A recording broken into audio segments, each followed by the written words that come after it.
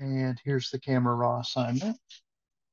Um, but first I'll show you this. This is ArtStation, in case you don't know. ArtStation, remember I was talking about this kind of last week? ArtStation is where people go to find art, and you can find anything you want. And you can just browse, and there's lots of concept art and 3D art, and it's like casita a little bit. And it's from people all over the world, a lot of movie people and video game people. But if you're looking for something to drop in the background, you know, of your thing, or you're looking for, like, I really want to do kind of a pirate photograph, like the light and stuff that these people, you know, that some of the people do, is really kind of inspiring. Like if you were to take this and use this as a storyboard to take a photograph, right, you could rebuild this and uh, bring in all the reds and stuff. It's really helpful. It's a really nice place to go look for stuff. And there's just guns and mechs. There's a lot of guns and mechs, I have to say, and spaceships. But there's also a lot of other really cool Ghibli sort of things all over the place. And it's international, right? So these people are from China and uh, the Philippines and all over the place. Um, and like this one is really nice. Maybe I'll save that just for fun. We'll get back to that And later. that one is for $0, I see. And another one is for 7. So you just go through and it'll show you prices. Yeah, if you want to buy it, this is a 3D model. So the 3D model cost, you can download this. There's a 3D, this is right. So there it is what it looks like when it has all its textures and mesh and stuff on it. And then here's what it looks like when you start removing it. This is has what's called materials only on it. And this is has what are called the normal maps, which are create all the little bumps and stuff on the thing. Because really, it looks like this. It's just chicken wiry looking thing. Um, but then when you get it all together, it comes out. And they teach you how to make it, which is cool. It's a really nice place where people go to share art and things. And I don't know if you need scary troll people in your photography, but if you did, there it is. Like there was one of the students. I thought this something like this would be really fun. In fact, here, look His for him. eyes are really like almost realistic.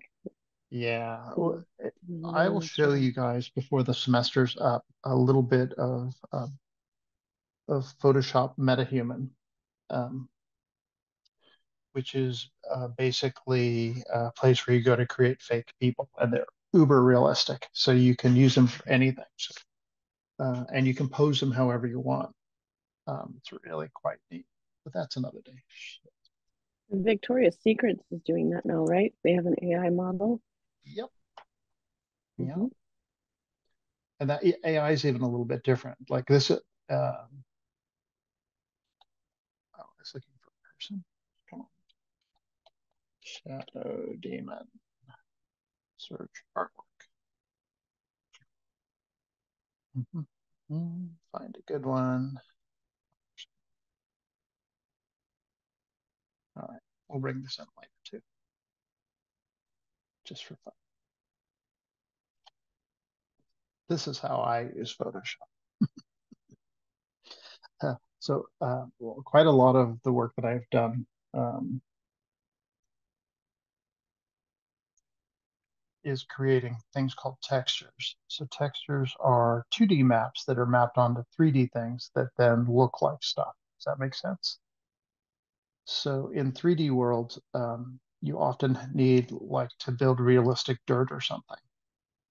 And the way you do it is by creating a picture of the dirt or taking an actual photograph of the dirt and coloring it and then you tell the light how to react to that photograph of the dirt. So this is a there's no actual geometry or bumps to this, right? This is a perfectly smooth sphere. Um, it's just it's got this on it, right? this tells the light how high to make things. This gives the color. This tells the object how to reflect off of the 3D object, and then this one has to do with the shadows. It's pretty neat. Anyways, so I spend a lot of time recreating really realistic little vignettes like this uh, to then be put into the game to be, and then they're relit and stuff like that. Yeah. ArtStation, check it out. It's kind of fun to get ideas here and stuff. And I'm sure AI is starting to get in here. Um, like, right, if you need a gumball machine, there you go. Like, there's a lot of things for your when you're doing photography and stuff that you might need to drop in or that you want to drop in just for fun. All right. So I think it's just, oh, um, we lost. It's just Gemini. Just it's the Sean and Gemini show again. I'll try Uh, not to ask you too many obscure questions. We'll stay on track. that's all right. So this is it Kyle? I think that might be Kylie. I wish Kylie was here to tell me, but this whole asynchronous remote thing is killing me because I like talking to an audience. And I don't know if you guys all got my email, but they canceled the in-person class because there was not enough people. So, but we did pick up some new online students, which is kind of all right. So this is great. Definitely two different variants of it, right? So the original, this is the original, and this is the Venetian at Vegas. So it's kind of odd to that this is a photograph of a fake scenario, right? Which is a little weird. But the light differences in them is very obvious to see. Like take it from a cool kind of evening in August to um, late afternoon in July. Do you when you in photography, do you guys talk about images like that or with to describe light? About the light and the hours, Yeah, yeah, absolutely. About the okay, blue hour, the golden hour, when to shoot, when not. great. Yeah. Yeah, because I was trained as a fine artist, right? So I have the painter side of that. Like I know how to paint in color moods like this. So when I describe pictures like this, I often will talk about that stuff, but generally the 3D crowd doesn't know what the heck I'm talking about. So it's nice to to be around people who uh, are hep to my ancient uh, medieval speak. Um, I cool. Yeah, totally get no, it. And then like the time of year too, where the sun is higher or lower. yeah. Well, and Yeah. yeah, and how much diffusion there is on everything, and Hmm. like how the The shadows ambiance. are. I think in one of my last classes we talked about fire photography because that's been such a topic in California Yeah. and how it's actually my favorite to shoot in Oh yeah. because there are no shadows, none.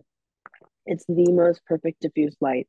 And while it's a Oh, little more orange, I can correct that in camera with the white balance.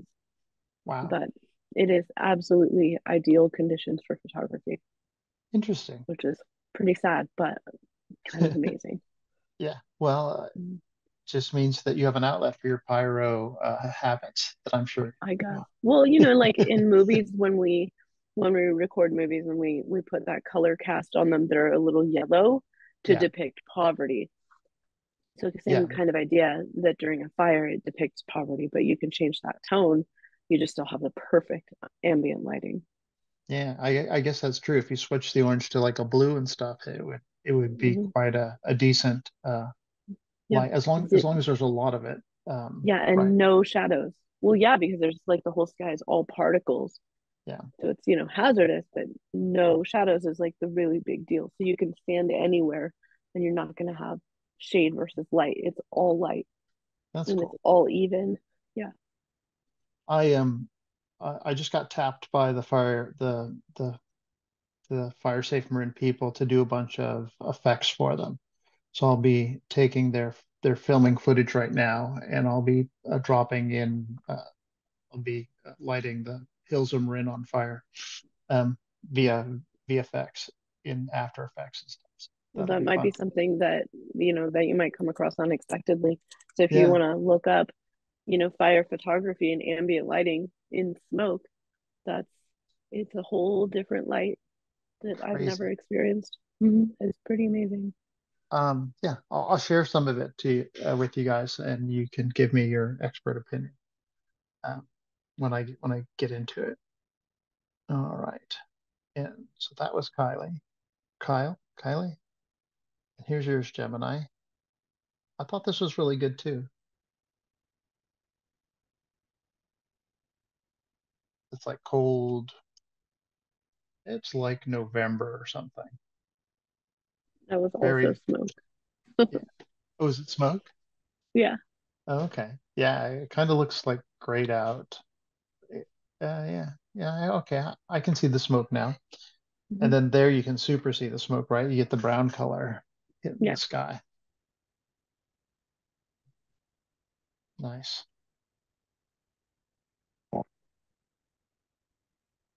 And what did you do to it? Mass, temperature, increase clarity.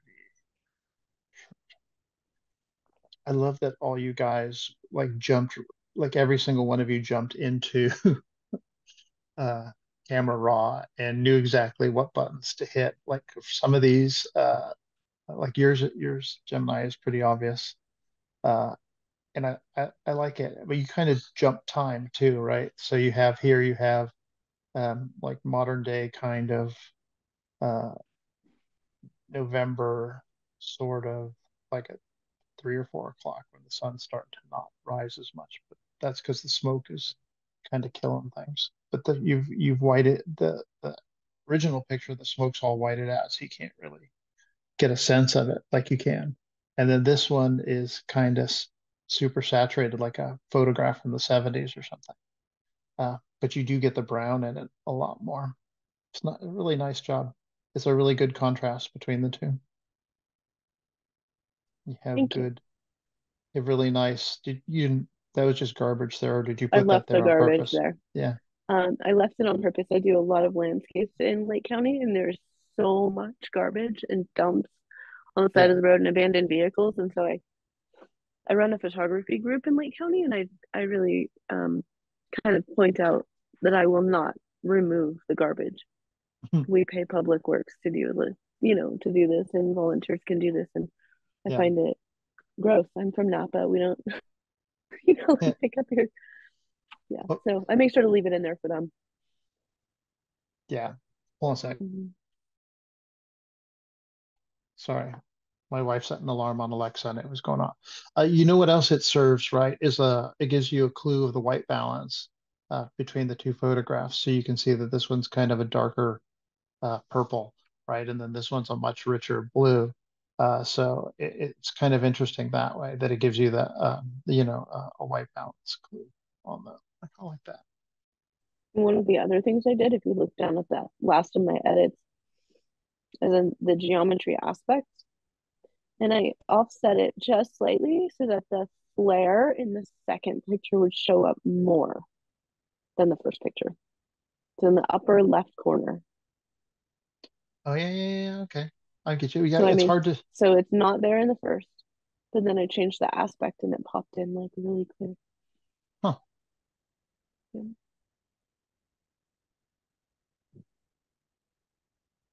And I don't know, I kind of felt like adding that flare in just kind of gives it like this, like I didn't falsify the picture. I'm not trying to make it prettier. I'm trying to Yeah. make it more real, if that makes Well, sense. yeah, all that stuff's washed out in this one. So to be able Okay. to see it here is really cool. And you didn't add that flare back in, right? That's I did not add it. yeah. No, I just changed the aspect. And then the first thing I did was I went to mask and then I selected the sky alone Hmm. and brought that up first because I didn't want the landscape to be too oversaturated or too this or too that. So I worked on them separate. Gotcha. Did you use layers? Because you have a friend who doesn't use layers. Not in camera raw because that's the only thing I did. Yeah. Oh Yeah. yeah, because it with camera raw it makes its own layers, things like every function's its own. Yeah, so I did the mask. I mean, it does layers. So I did, there's a couple Yeah, layers. There's the foreground and then the sky is separate. that's really nice. Thank you. I like your subject matter. It's fun. Yeah. I feel like I've been up here somewhere. That's where I Well, live. That mountain way in the back. that's bogs up there. No, that's Cobb, and then to the right is Boggs. Okay, so we're here. And No, dead here. center, the big mountain in the middle is Cobb. Yeah, that one. Hmm. And then if you go to the right, it's Boggs. And then Okay, if you go to the right more, those are yeah, hills that kind of protect Harbin, which is another small community. gotcha. Where is the actual lake from here? Is it Um, just below that the big mountain? it's Or right is where it your cursor is. It would just be like another 30 minutes. yeah. Okay. Mm-hmm. Yeah, because we come down off the ridge from uh Ukiah, Eureka, so whatever the No, Napa that's side is. way, oh, the Napa side. Yeah. Well, kind of Well, where I your mean, cursor is sorry. right now, Yeah. right that hill. On the Hmm. other side of that is Cloverdale, I think. Oh, okay. Or Yeah. So the Geyserville and all that. yeah, So Sonoma County runs parallel to what you're yeah, looking at now. we do that super windy road, and then it drops down into your to the gas Hmm. station there and into your town, and then we cruise through your town and keep going up to the lake. Oh, I think that's to Lakeport. So that's further north up 101. Okay. But this, but that right there to the left of this image is lower, like yeah, Geyserville. I mean, Yeah. that's where we have all the Calpine geysers. Yeah. So yeah, all your energy comes from up there, from fracking. You pump your sewer water in and steam comes out. Nice. Hmm. That doesn't sound good. Nope. Um, great job though. I'm really impressed with everybody's skills are like through the roof with photography. So I'm no expert, but it's all pretty good. Finley, Finley is somewhere in the redwoods. I always like to try and guess where these places are.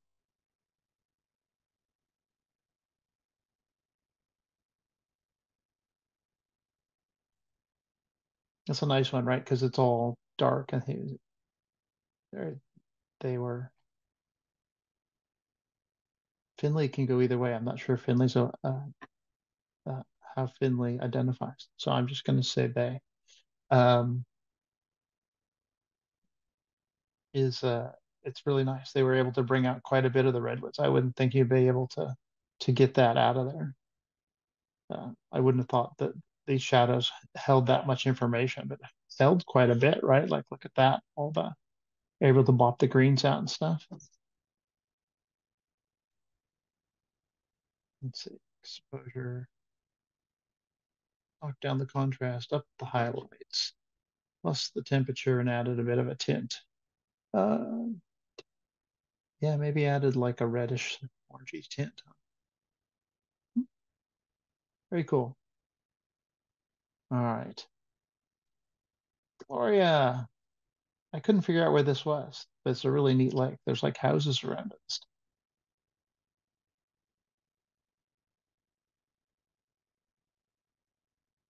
Pine trees. Maybe it's pine crest or something. Although I don't know that there's, looks like you can swim there, but there's no like trails or anything around it that I can see. Um, and that is super saturated.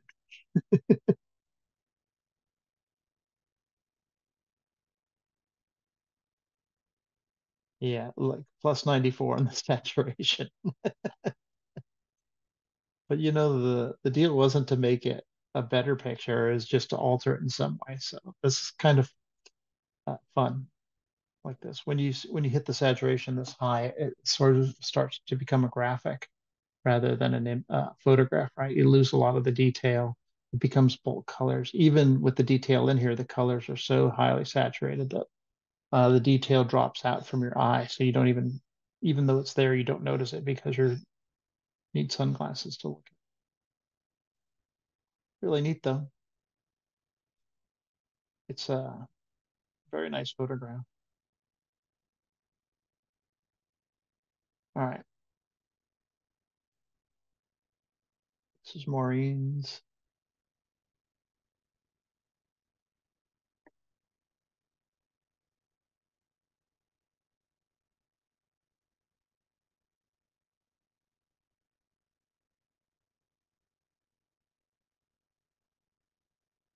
So did she say that she was, let's see. Use the paintbrush to soften the skin texture out. Resulting chip mask made a new layer. It's good.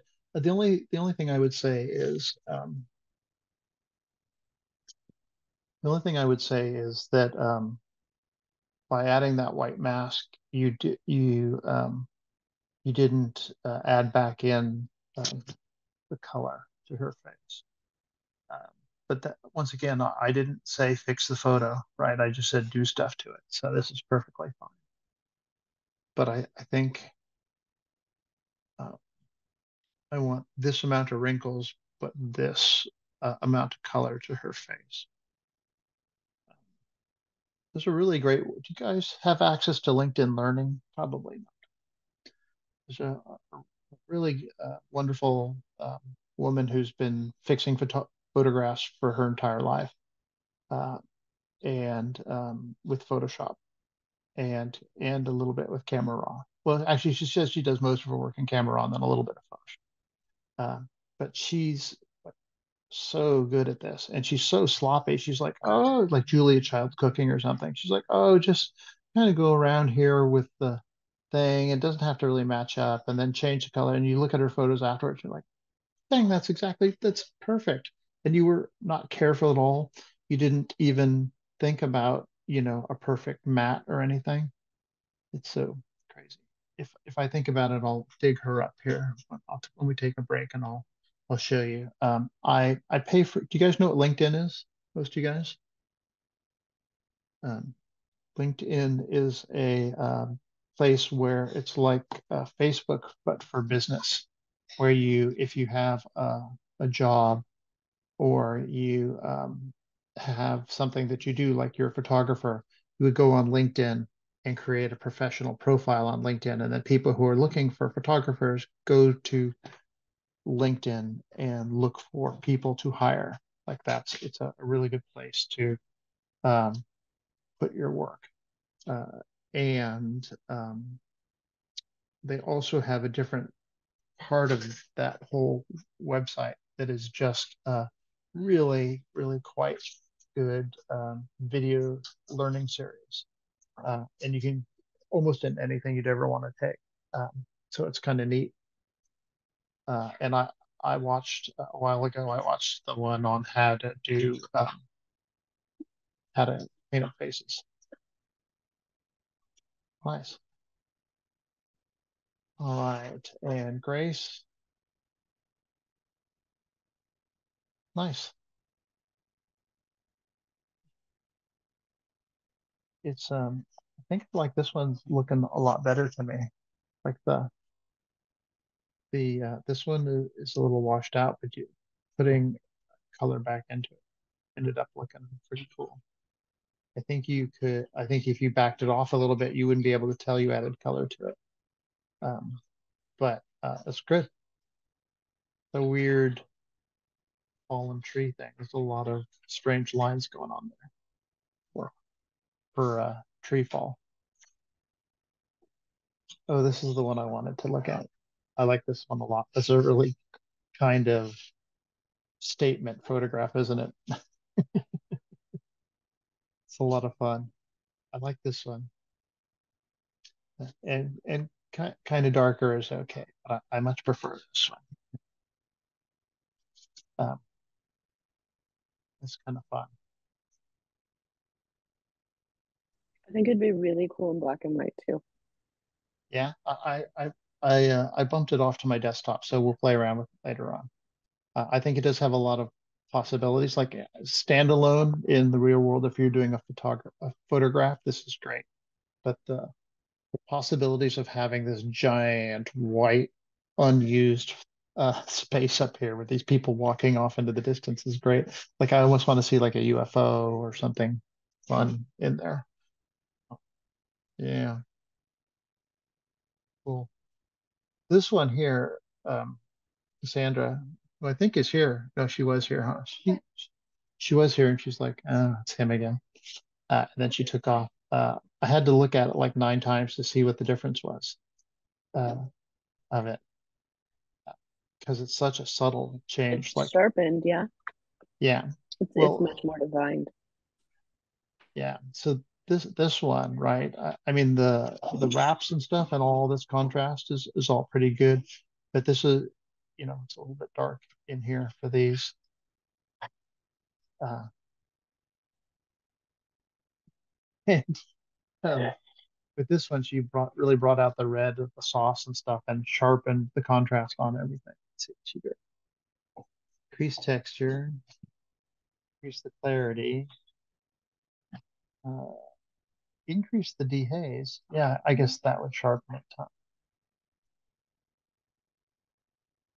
Increase the shadow. I would have thought she reduced the shadow. Interesting. That's really nice. So you really have to look at it hard to see the change, or I do. I'm not a photographer, so I had to The give it a good look. clarity and the dehaze works on the midtones. Yeah, So that's why she didn't have to change a lot of colors in that for it to be really clean. yeah. I think it's really nice. Much better I wood don't color know. I too. think we should taste them.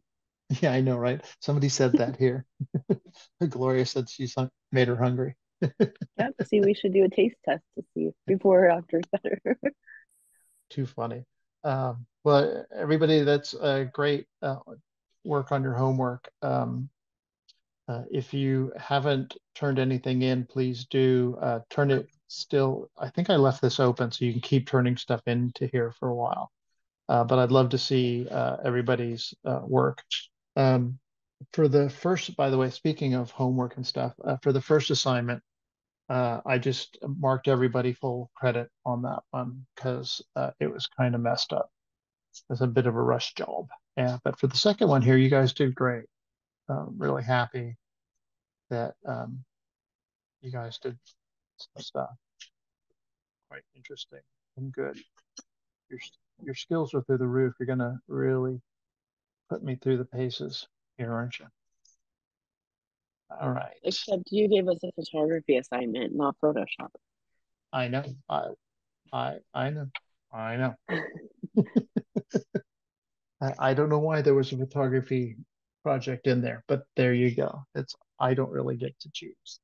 Um, uh, so I guess technically I'm subbing for this class. So they gave me the class that was supposed to be taught and said, "Oh, go ahead and modify it as much as you want." But I didn't know enough about the class, the first or the second class, to be able to alter what you guys were doing. So I had to kind of go with the flow. So class 3 will not be that way. I finally got my feet under me with it. So let's do you guys need a break? Well, Gemini, do you need a break? Yeah, let's take 5 and then, I mean, you can just pause the recording, right? Yeah, I'll pause the recording and Okay. we'll come back in 5 and continue. It is 6:34 right now. Yep. So we'll just say, Oh, yeah, go we'll ahead do and take 10 then. 6:40. Go ahead and Oh, take 10 okay. Okay. and I'll All see right. you at 6:50 Um, or okay. 6:45. 10 45. minutes. Yeah. Yeah. Okay. Okay.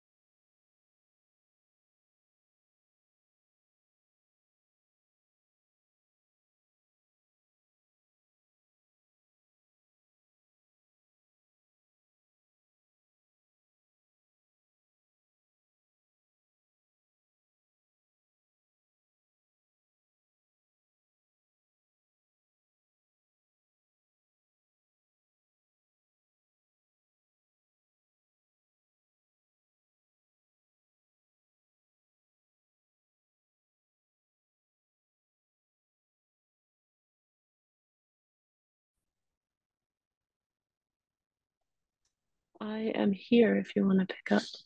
I saw that. Yeah, I'm just learning how to turn Oh, I everything can't hear back you. on. Oh, Are you how about muted? no? Shoot, hold on a second.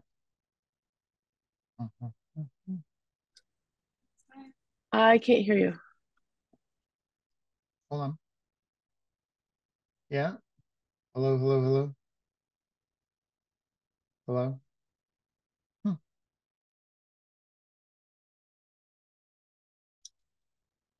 How about now? Can you hear me now? I saw you take it off mute. I'm not really sure what's going on. Hello, I can hear you. No, Gemini, Gemini. Hello, hello. No, Totally can't hear you. I'm on my Mac too, and it's not working. oh, hello,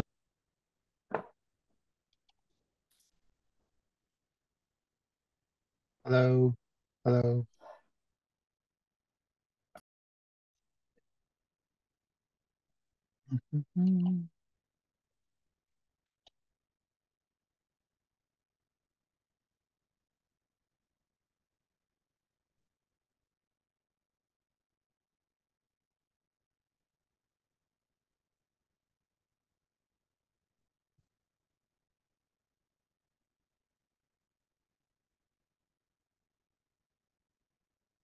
Can you hear me now? Hello? No, I'm not lighting up. Yeah, I am. Wait, I can see it. I am talking. It shows on your screen no sound. Huh. Well, I can see the little microphone when I talk goes green.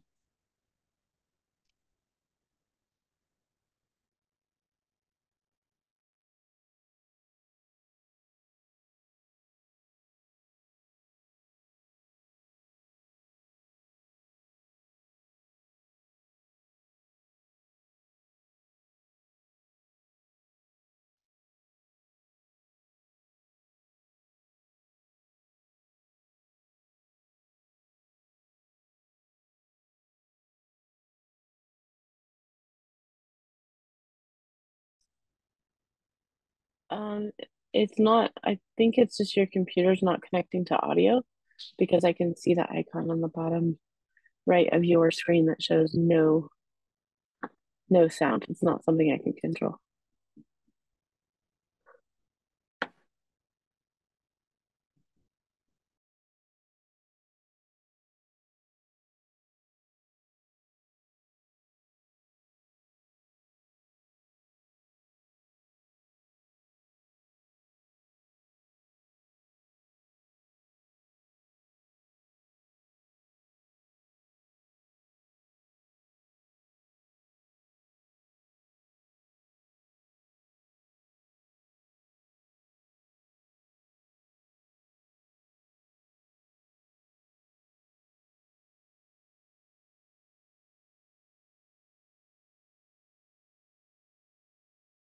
You hear me now?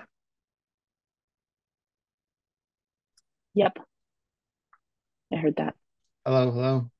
Yes. Weird. Okay, so pausing the recording caused my computer to switch into a weird default mode where I had to restart my headphones. So I don't have to restart the recording, but I do have to redo my headphones. Hmm. Always something.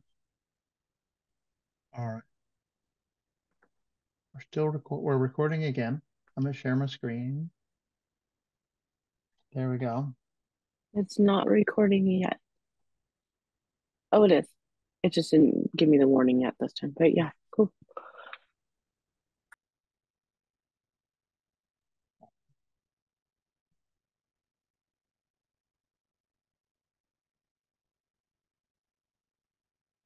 I've got the other recording just finished doing its thing, so I got to put it in a box before.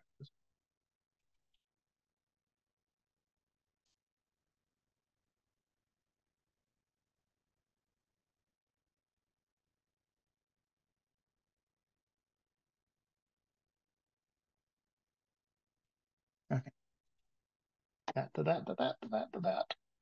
Get rid of this. Let's go back here, back to our modules. Go to module. That's it for module 2. Goodbye, module 2. That was fun. All right, so let's look at the module thingy-majigger here. You can read through this if you want. It's we're doing an introduction to masking today and layers. And so we'll be talking a lot about clipping masks and layer masks and how I feel about them. Because this class is always about how I feel about stuff. The objectives is describe the difference between a layer mask and a channel mask, review the function of the layers panel button. Did you took Photoshop 1, right? Did they, and they went into the layers a little bit? Yeah, just the basics. Okay. Differentiate between layers and masks, differentiate between color channels and alpha channels, and make a quick mask edit. We're going to have a tutorial first look at masks. We're going to do a stained glass exercise. We're going to do a head swap exercise. We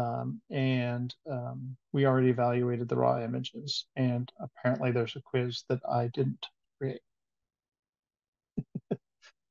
that I need to either take that part off that says quiz or put a new one on.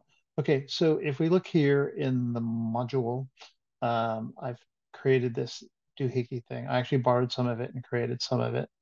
And it kind of goes in and tells you what every little bit of this is Photoshop 2024. So it has up here, it's called the filter panel. These things here are new to 2024. And the only difference, everything else was here before. And I'll go through it as we're discussing it, I'll go through it. But the only thing I want to call out is that in 2024, you can have a filter program now so that if you're using one of these categories up here and you want to only see those, say you only wanted to see text, you can hit the T button here and only the text will show, which is kind of cool, actually. It's a little bit like Bridge, right, where you can filter things out. Over here in this panel, you can't probably see it on my screen very well, but these are all the different types of of um, layers that you can make in Photoshop and what they're called. Basically, we're going to use this standard layer here, just the regular one most of the time. We'll get into text and we'll do shapes too. And then the background layer is only the background layer because it's on the bottom and it's locked. So I included this picture here, which is a picture of the Walt Disney Studios back in the day, like doing Pinocchio or something. But you can see that this system here is as a layer system. So all these things here, maybe I can zoom. I don't know why I just didn't make it a lot bigger. So these things here are all glass layers and on each of these glass layers is a bit of the background from Pinocchio. So and they kind of recede into the background. So this system of shooting a camera through these multiple layers to get more dimension, right? Go was invented for use in animation by Disney. Actually, not by Walt Disney, but by Ujaiworks, the guy that worked for Disney.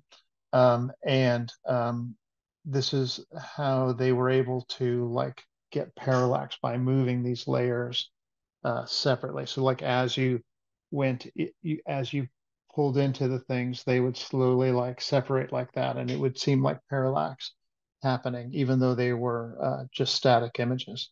But they would go and they'd animate each layer like a little bit as the camera pushed in. And this goes back to like the theater and stuff, right? With scrims and things like this whole idea of having multiple layers to get a feel of depth.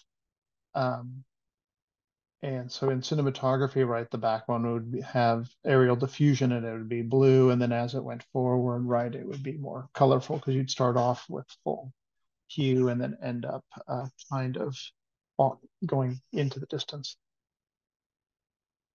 So why is this? Why I'm even talking about the Disney's down shooter camera? It's because it was the base. It's what they built Photoshop to mimic, right?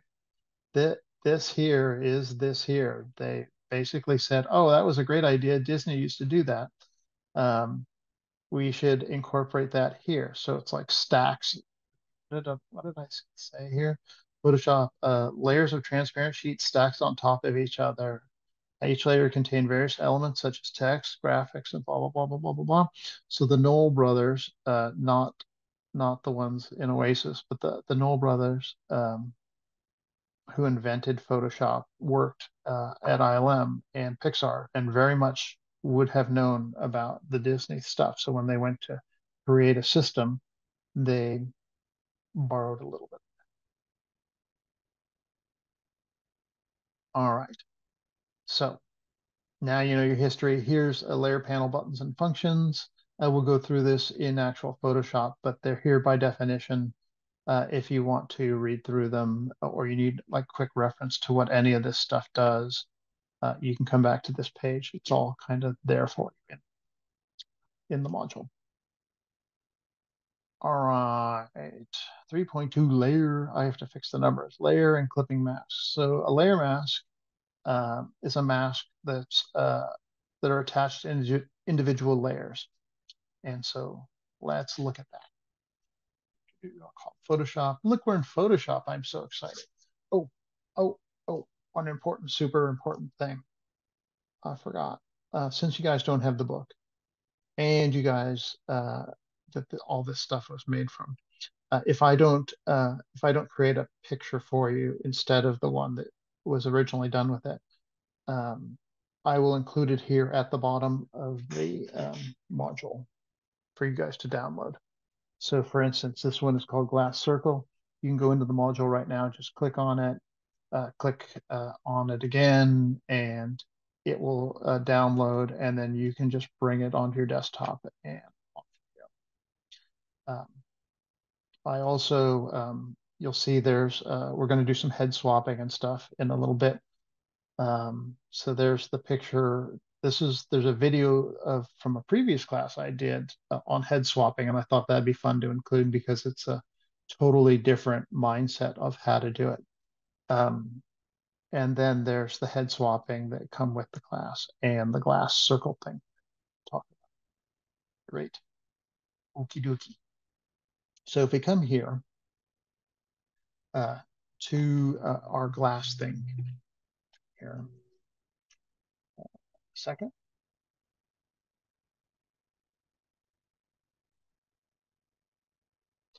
So you can see if we look over here to the layers, these are the layers here. By the way, my my workspace, if you go up here to arrange workspace, I mostly use the painting workspace, although I've modified my own because I have a palette that I use for things over here, like a personal palette. Remember we were talking about libraries?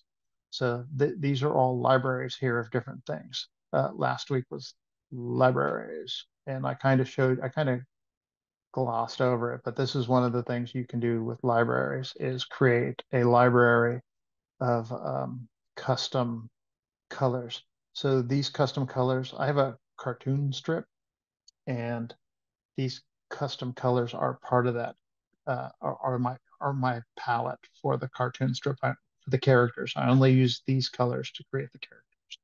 Well, these colors and a couple more, these two, and this. I don't know why I don't have those down here, but all right. So here we have our background, and I'm going to unclick the little safety thing, and that's going to unlock the layer. If the layer has a little safe on it, it's locked and I can't really do much to it. But if I take the little safe off, it is. So let's talk about why in the world you would make a mask in the first place. It's an interesting concept uh, that I have to say I don't use it heavily. There's a whole thing in Photoshop now with creating or working in a non-destructive manner so that you never really ruin the original. You always have the original in pristine condition. And when you work that way, like if I were to change this into a smart object, uh, it it ticks a whole bunch of stuff in Photoshop that you then have to adhere to. It's like you start working down this other skew that's kind of weird. Like you can't work directly on the image; you have to work on um, a modifier layer because you can't actually do stuff to a smart object because it's not really there. It's a representation of this object stored somewhere else. Blah blah blah. So everybody, I don't know why. Um, I kind of feel like it's the same thing as organic food to me. Um, like I know it's probably better, but I don't really know why or what. And it's much harder to get, and it's a little more expensive. So that's how I feel about smart objects and working in a non-destructive manner. Like you can do it, but like I can just as easily duplicate this, right? Just click on it and duplicate that layer. And now I have another layer, exactly the same thing that I can lock and never touch, and I can turn off. And now, like, or even just save this in a file somewhere uh, and never ever touch it. And then I have my original. It's not like once you touch a photograph, all instances of that, of that image are horribly ruined. That's not the deal at all. So I'm not sure why, but it, there's it's all in here. You can convert this to a smart object. You can see there's this, it's converted to a smart object. It has that little box down there, which means it's a smart object, which means that I can no longer um, do stuff directly to this image. I now have to create another layer above it and then do stuff to that layer. Or I need to create a modifier layer. Yes, I need the layer. Sorry, I wasn't paying attention. I need to come over here and create a modification layer of some sort um, of whatever I want to do. Say I want to change the color of that smart object. I'd call up hue and saturation here. And you can't see it because it bopped over here, but then it would give me the hue and saturation editor, and I'd be able to go in and muck around with the picture. But I'm not actually, and if I double click on this, I'll get the original picture. See it opened it up in a new file. So that's the original file that this file is now referencing. This, this sorry, this is a reference back. When you make it a smart object, it's a reference back to the original object, which if you double click on this, it's actually stored somewhere else. It's all sorts of crazy. Um, and I don't know why you'd ever do it because it's way less trouble just to make a duplicate copy of it, or when on your original in your folder, just call it something else and then work on version one of it. It's this causes so much trouble compared to just working on the on a actual version of it. So if you want to take something from a smart object to a raster object, and that's what we want to work on. It's called raster. Um, you can come in here and there's like convert to raster somewhere in here. Or rasterize. There it is, rasterize layer. And see that took the little box out of there, and now it's once again a editable um, an editable um, thing layer. I have Okay. a question real quick. Yes. When we were talking about how there's like the 7 ways to do 7 things. Uh-huh. Another way to go back in that, when could we go to history layer Oh, history? you might be able to. You know what? I've never once in my life ever used history for anything. Um, so I'm Yeah, not because the if you person. like make a whole bunch of edits, you can go back in that edit history and just click Yeah. on the one you want to like backwards in time and start from there. And then And also we would be saving like we always have that downloaded original on our desktop or mhm. wherever stored first. So it's not always like, is it not always important to save a copy while we're working here? No, no, not at all. Like if you have the original, it depends like what you need the original for, right? Uh, Right. Anything that we do to this one, right? It doesn't matter. It never affects this one. This one's just sitting there hiding down below everything. Yeah, but say Um, like you do four edits and you're like, oh, I want to go back two edits. uh-huh. You can go to history, right? Yeah, then Go you to could go history, you could go to history and turn back then on. go back. But you also get like 25 undos. So Right. Right. so oh here, let me show you a different way. So another kind of cheapo way. Let me make this a smart object. You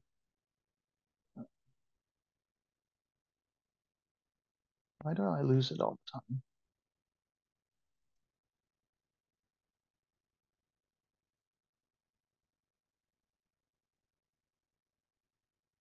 Convert to a smart object. So another, if you don't want to go in and find raster there, you can always just create another layer. And then if you merge a smart object together with a raster object, it takes the smart out of it and brings it into the present. Think of a smart object as a reference, right, to somewhere else. Like it's when I have it as a smart object, it's going to a different file and getting a reference of that picture and putting it here to use. Um, I mean, I'm positive that there are reasons to work in a non-destructive manner that I am not privy to that are like good for print or something weird like that, where they need to they have one picture, but they need to run various color things over it. I'm sure there are people who have a reason for doing it, but it's not anything that really comes into play for us so much. So, all right, and I'm way opinionated on it. So here you go, uh, which is really stupid. I mean, I'm always eager to learn new things, but sometimes I'm like, do you really need to do that? Because it seems like more work. Yeah, because I would much rather work on the actual um, piece than a reference to the piece in a thing where I don't get full functionality of my thing. I only get to use so many of these modification things. Um, I guess I could bring up a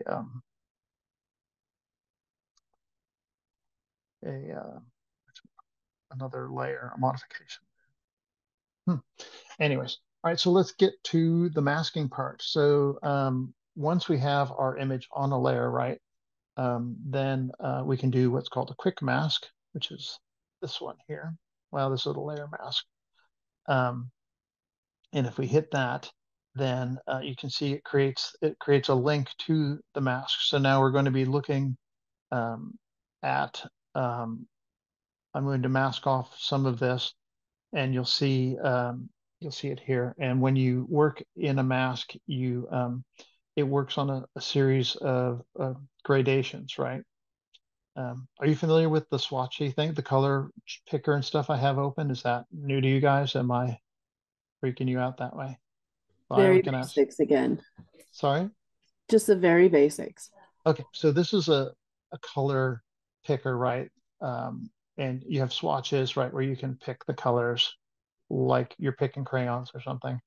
And then the color channel here, and this can be any of these colors. I can just slide it around here. And once I get somewhere, I can choose. So this chooses hue, right? And then I can choose saturation from 0 to full saturation. But I also have light and dark at the same time. So full down here, right, is no saturation, full black, and full up here is full saturation white. Um, and in here is medium gray, right? So a mask, I'll do black first. A mask, when I go full black, anything I paint black, it'll remove from the screen. I'm just going to grab a pen here, right? And then I can just start drawing with black. And you can kind of see it drawing black there. And as I draw black, it looks like it's erasing the background, but it's not. That background is still there. If I were to take that mask off, you would see that all this stuff is still here. What's a good way to show you? So this is just fake. It's just hiding. It's masking, right? But if I were to come over here with the magic wand tool, right? See how when I pick a magic wand tool, how it grabs bits of the flowers and stuff. So that stuff still exists over here. See, when I use the magic wand, you can see, can you see it grabbing stuff in here a little bit?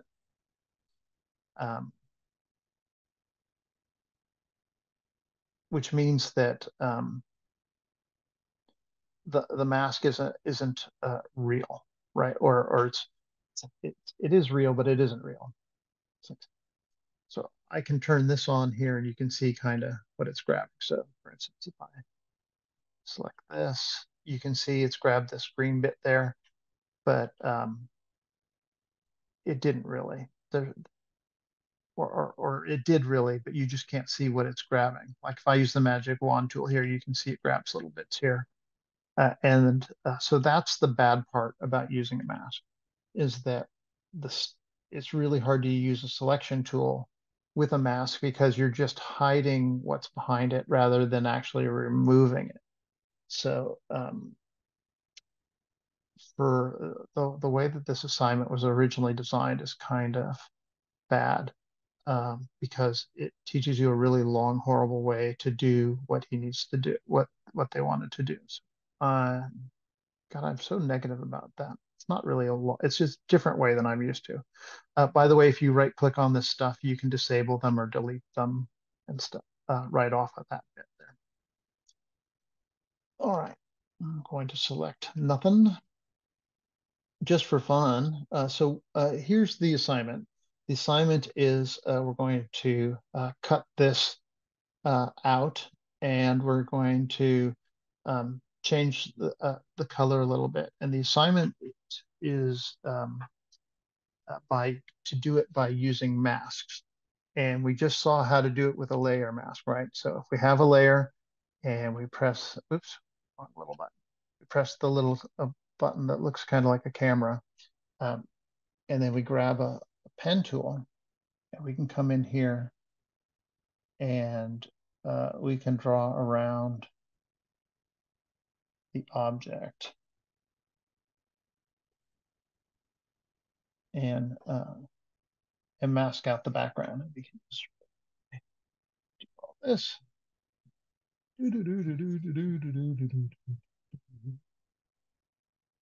Sorry. Gemini's like hums.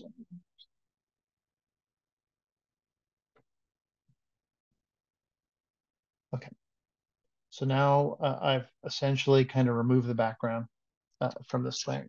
And I can go back over here and I can bring in our Misty picture here. I'm going to stretch it way out just so it fits.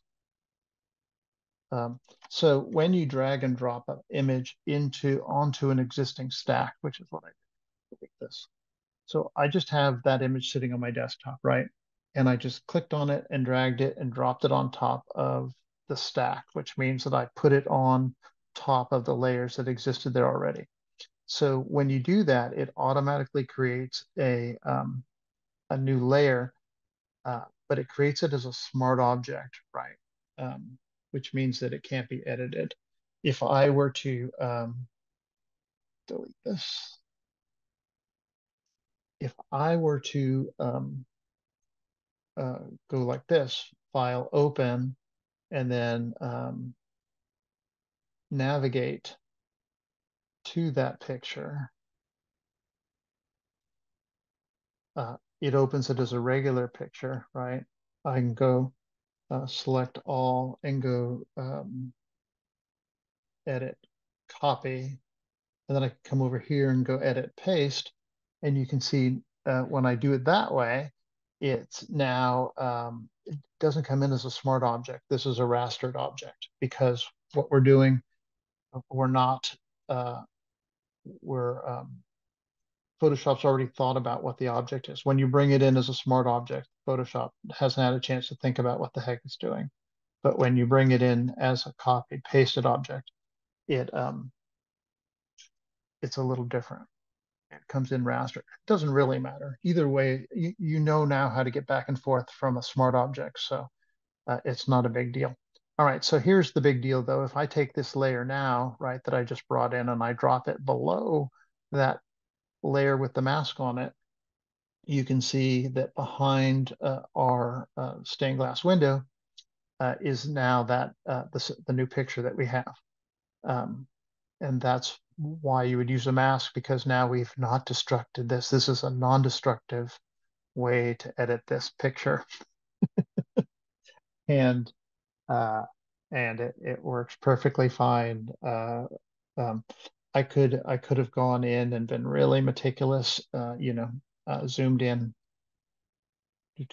and then busted out my tool and made it really small and kind of tried, have white selected, tried to go in and kind of paint over. Am I actually painting black?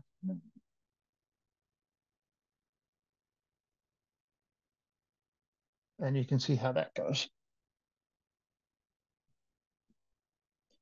And I would just zoom in like this, maybe even closer, depending. And my goal is to get rid of any of this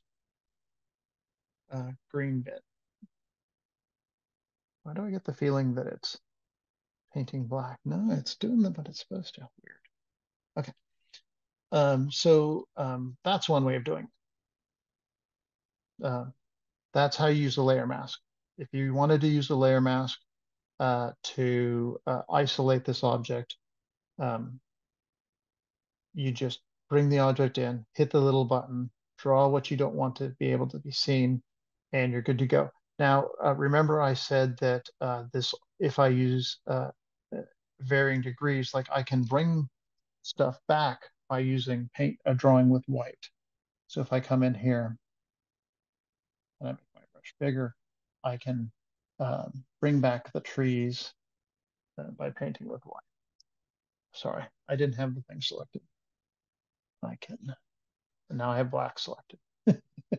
There it is. I can bring back the background by painting with white. And you can see, like, this would be kind of good. Like, oh, I didn't really do such a good job editing the side. Now I want to go back and make it really a lot tighter. And then you can go back and kind of work it a lot better. Just brush smaller. You guys know about the brackets, making your brushes smaller or bigger? That's like the only key I use. So next to the enter button are the two brackets, and one size makes it smaller, and one makes it larger. I sound like a Jefferson Starships. I'm following along with you, but as I use the paintbrush to paint black on there, Yeah. nothing is showing up. Like not the checkerboard, nothing. When you do you have this select? Do you see here? Do you have that selected, or do you have that selected when you're A painting with the layer, brush? the second one. So it's showing up on the white square there, what I'm drawing, just like yours did. It is showing in there where I drew, but on the actual image of the stained glass, it's not showing up. Like how you're moving the mouse across that right now and making changes that you can visually see. I cannot see that. It's not showing up. Do you have this one like this up above where it's Oh, I did not blocking? have that one deselected or hidden. Oh, there we go. Yep, that was it. I just needed to hide the bottom. Gotcha. Yeah, thank you. You're welcome. Yeah, because it'll show through, right? Like Yep. it's just like a window, right? It's like a picture you're putting on a window. So if you cut around, if you take the bad stuff, if you take away stuff, right, it'll just see whatever's below it. You need to turn that off. That's kind of why I put this picture in between them, is so that you can tell it's something different. So I can see the original picture back here, and then the new picture here, and then what we want to keep here, like that. So isn't that fun? Masking, and you can do this with heads and faces, right? And you don't have to use a hard brush when you're doing this, right? You can come up here and alter you guys know about changing your brushes? Gemini, you're the only guys in the class. Yes. Yes, Answer for everybody. All we right, do. so if you click in here, right, there's all these brush choices that you can access. Um, and the size I always change via the brackets, but the hardness and stuff I always change manually in here. And and depending on, and you can see like here, right, a hard brush has a very chiseled hard edge, and a soft brush um, has a very kind of feathered edge. So if you're working in hair or fur or something like that, the feathered edge is really good. So for instance, if I wanted to blend this in this part here in with this a little bit, I would select a medium gray rather than a black or a white with a feathered brush, and then oops, on the wrong thing. That's what I want. And then you can see how it kind of, and I can turn down the opacity too. And you can see how now I have to go over it a couple times to kind of get it to fade in a little bit. But sometimes you want that, right? Where you want to be able to have to kind of work it a little bit, especially like I said, with hair or fur and stuff like that. This kind of stuff works really well. Or if you have something that you're putting into something else and you want to fade it off into the distance, um, that's a good technique for that. And I have a Cintiq, and so I can kind of draw on it like a crayon. So if you're wondering how I can make angles like that so quickly, um, that's why. Cool. So that's layer mask, right? The layer mask. Now that works, a layer mask, right, works on the actual layer that we are on. So we're going to do a clipping mask now, which is slightly different.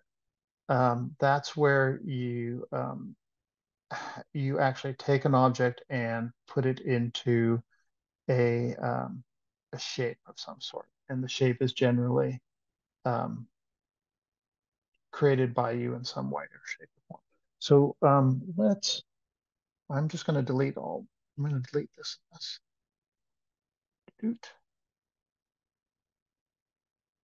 And I'm going to duplicate this, right? Because I want to keep my original one. You don't have to work this way, but it's easy. Bring that up there. Okay, so what we have here is our thing again. And I want to talk a little bit about uh, circular shapes. Circular shapes are notoriously hard to cut out, especially a picture like this, where there's not a sharp edge to it, right? We have lots of tools to kind of make this happen. We have the quick selection tool here. So if you, I have the magic wand selected, but if you click on it, you can see in the corner here, there's little tiny arrows. If I click on that, I can do the quick selection tool, and then I can choose any of these three things. I usually do this one, the middle one. Um, and then it gives you a brush size. And what this allows me to do is now I can take, make this a little bigger so you can see what happens. So I can paint selection, right? So now I'm painting selection. And as I paint it, it kind of tries to magnet to the, magnet's the best way to explain it. It tries to magnet to the contrast, but it does a really lousy job. Um, so I never use the tool. But if you make it smaller and you go at it a little slower,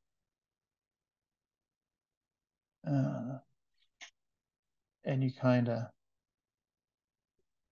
are more careful with it, then you can kind of make it happen. You can also go in here, back in here to the, for some reason, come on, where'd it go? Oh, it's showing up weird. It's showing up underneath my window. So you can go back to the magic wand and then you can change the tolerance. Most magic wand tolerance is always set to 32, but you see it doesn't grab very well.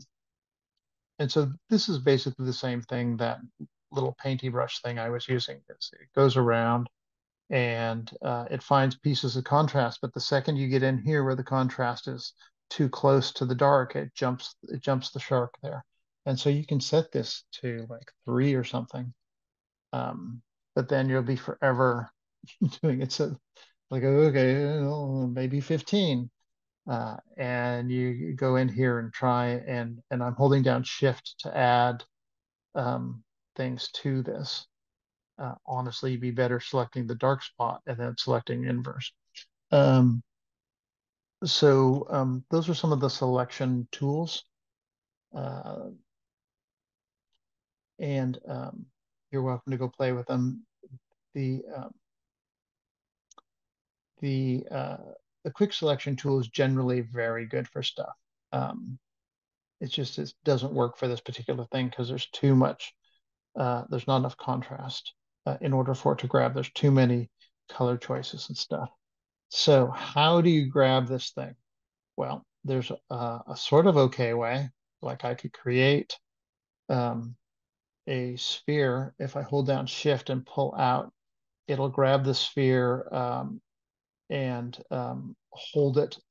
So if you use this tool, the sphere selection, the circle selector, and you don't hold shift, it's kind of creates an oval. It's hard to create a perfect circle. But if you hold down shift while you select it, it creates a perfect circle. It's very hard to kind of dial this. Oh, look, I did a great job though. I am so cool. It's very hard to get a perfect circle like this that totally encapsulates the thing. And remember, circles are hard to grab, like squares, piece of cake. Triangles, no problem. But spheres, really hard to get a good edge on them. I should talk about that a little bit too. So this is a little too big.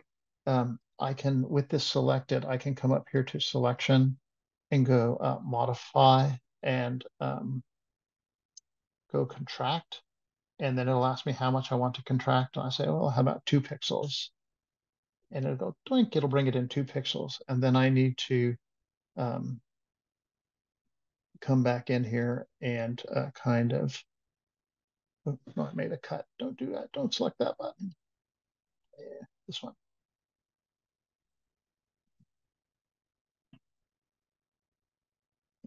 And I kind of can play this game for a little while. And once I have it, I go Control X and you can see it cut it out. And I can go Control, if I want it to be the exact same place, I can go Shift, I can go, I'll just do this one. Control paste, paste in place, do, and it puts it right back where it is. But then I can ditch this, and then we have a very nice looking circle overlaid on our object, which is kind of cool. But that's still not the easy way to do it. That is another way to do it, not the easy way to do it. All right, you ready? Buckle up. Duplicate our picture again. Bring that up here. There we go with that. By the way, when you paste something into something else, that is a clipping mask. I should have shown you that. Damn it. Messed up. Okay, I'll catch you on the next round. We're going to do it again. Okay, so if we come down here to this tool here, this is the shapes tool. And I know you don't know about the shapes tool because it's a vector thing and you weren't allowed to learn vector in Photoshop 1 or something. So the vector tool creates a mathematically progressive shape. And it works just like this tool did. I hold down shift, click somewhere here, and it makes a circle. There's our circle. And its operations are up here. You can have a stroke. It doesn't have a stroke at the moment, or I'll turn it off. And you can change the color to whatever you want. It makes I'm going to make it lighter.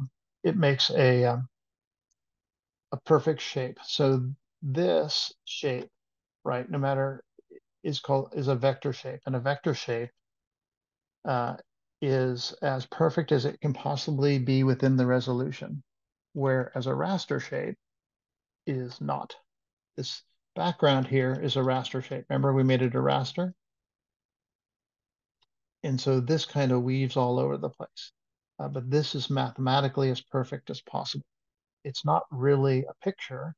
It's a series. It's a bit of code that looks like a circle. So if we, and the good part about that is that no matter how big or small it is, it'll always maintain the same resolution. It'll always have the same perfect resolution, no matter what size the picture is, no matter what size, how big or small we make it. Whereas if I were to do that with a raster picture, this one, it would fall apart pretty quickly if I made it bigger. It'd be okay if you go smaller, it's okay for a little while, but bigger is a bad deal. Anyways, back to the shape. So this is a vector circle, and you can see here it's created, or an ellipse. There you go. It's created this shape um, thing here, and shape shape layers are a lot like smart objects where you can't really operate on them very well. If you want to operate on it, you have to change it into a vector shape. But we don't need to do that because we're just going to borrow it. We might do that. I'll show you just for fun. So what I want to do here is increase this shape so that it blocks out all the other bit of the thing behind it. And I can come over here to opacity if I want, and then really kind of move around the edges and see where, like this thing is not perfectly round, which is a problem for me. But we can get very close. And so you start looking, you don't want to change the shape of the circle, but we want to make sure that our mat is encompassing as much of it as possible. So I'm kind of like 1 pixel there, 1 pixel there, it's a little bit above there. But that's pretty good. So the problem with it is you can't select a vector object. So we need to rasterize it in order to be able to select it, but that's okay. So we can come over here and go raster layer. Then we can select the object. I can go like this. I can hit the new button, hit select subject, and it selects it perfectly. I can then hide this layer, come back down to our layer here, and then go Control X, and then Control V, hide that one. And then we have a perfect circle of an image here. But you can see there's like a little bit of green and stuff hanging out here. And I could go in and I could paint that, but we're going to do something else. So I go back a little bit. We have our perfect circle here. I'm going to go Control C, Control X, or Option. No, it's Control for you guys too. And then I'm going to turn this back on, right? The circle. And then I'm going to select it with the magic wand. And then I'm gonna go up here because I have the stained glass window from this one in my buffer right now. I hit Control C and it's I didn't paste it yet, but it's sitting in my buffer somewhere. So I can hide that. And what I want to do is have that picture that's sitting in my buffer paste into this shape, and I can even hide that. I want that to paste into this circle I have selected. So I want to go Edit, Paste Special. Oh, I need a layer for it to live on, isn't it? Okay. Edit, Paste Special, paste into, and then you can see that it's now pasted that picture into a shape on the desktop.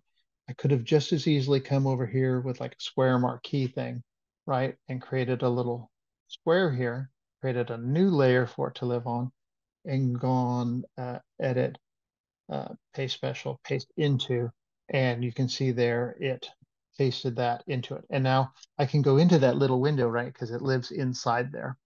It's really just masking it off and move that object around in that little window. I can hit Control T to transform it, and I can make it really small and bring that up there and do that. So this is a form of clipping masks. When you take an object and you paste it into an object, that's a clipping mask. So what is it good for? So let me get rid of these two here.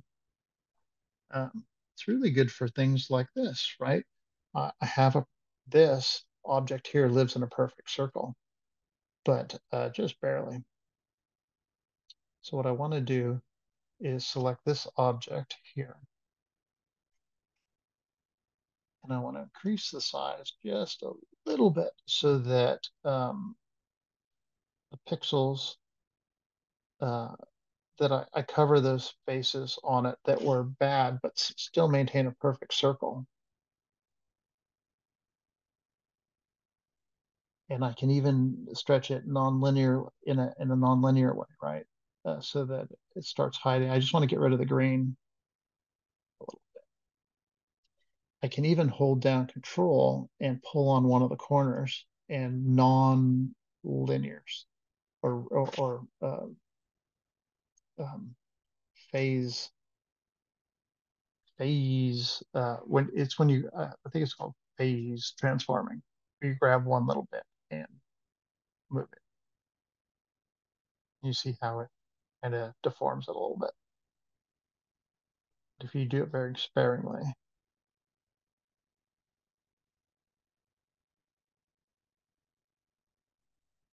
And then I hit enter and you can see it. I now have the filter. I don't need this anymore. I don't need this anymore. I can delete those. And I'm not sure what this layer is. I created it on so there we have that whole thing. Now, what I can't do is take the whole shape and reduce it and have it still be that circle. In order to do that, I need to come down below it, right? And then merge these two shapes together. And now I have my window thingy-majigger as a perfect circle, and I can change the shape of it and move it around. It's now just a picture on a picture. It's just that we've made the edges perfectly round. And given the outline thing. So way better than masking this way because you have a little bit more control and you get a perfect shape. It's not hand done and we still have our original one. It's just fine. Hey, any questions? Any questions from our entire class, Gemini? Har. No, I think I'm getting it. Okay. Yeah, there's just a lot of like complicated ways to end up with the same visual result, but that's really cool that we have the options and Yeah, I just did the color. same thing like 3 or 4 different ways. So, Yeah, and yeah. there's So it's even just a lot more of of them. information to process, but awesome Yeah. that we can do it in so many ways. Mhm. Yeah. So this is one of my preferred ways to do. Um, cool. All right. What did I want to do here? Hide that. I really wanted to bring this guy over just for fun.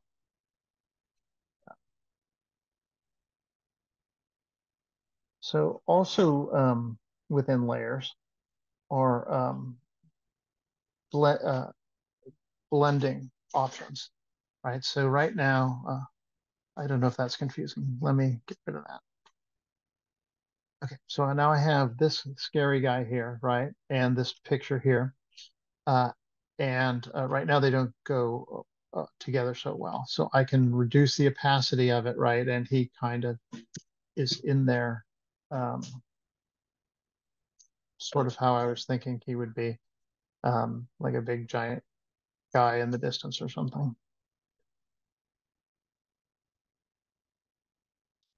Um, but that's not very good because it just kind of looks like garbage. So there are other ways to do a layer thing. Let me rasterize this. I can leave it because this function that we're going to do now doesn't have anything to do with being raster or vector, but I just prefer it. So here where it says normal, right? If we click on that, we get all these different choices. And these choices are tell this layer how it's going to react with the layer right below it. It really just tells this layer how it's going to display, right? Um, and for instance, if I go to the first one or the second one, which is multiply, it's taking um, the both the images and putting them together, and it makes for a darker image. But you can kind of see here, right? This is the original image, and here's this one, but where it was dark, um, um, it's even darker now. The opposite of this one is screen, which makes it lighter. Um,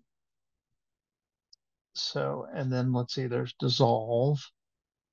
We'll just go through and dissolves like that, like in a kind of a Garrison blurry sort of dissolving way. Darken obviously makes it darker. Um, multiply, I use multiply a lot. Multiply is really good for shadows, for adding shadows to things. Um, color burn, linear burn, dark. We did that one already. Lighten, screen, color dodge. Some of it, a lot of times overlay. Overlays are pretty good one. Soft light, hard light. Hard lights might be the one we use because we get to the background kind of fades away pretty well.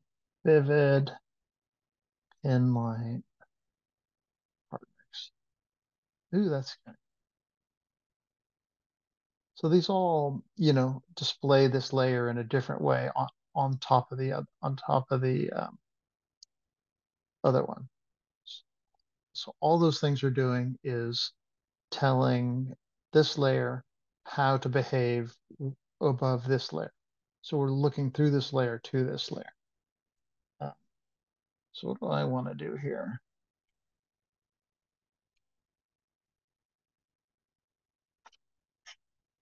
Make it smaller. Can you use the generative expand on that image first? Oh yeah, Like can I while select? it's on You top mean like that? you mean can I just select the character like that? No, I mean, can you use that image itself and like the mountains behind him? So instead of selecting and putting him in on layers, Uh-huh. can you do a generative fill and Oh, like expand like the mountains or clouds behind him and then crazy. overlay him with opacity? Yeah, I have to make a better, I have to make a slightly better cut for that to happen. It'll have trouble with this here. And what I probably want to do is come in here with an eraser tool and keep this here. I probably want to go in and knock out and get these posts together. So in order for generative fill to work right, they have to be on the same layer. And I don't necessarily want to um, lose the independence of these layers. So what I'm going to do is select both of them and duplicate those layers like that. And then I'll hide the two below and I'll merge these ones together, right? And then I can take generative fill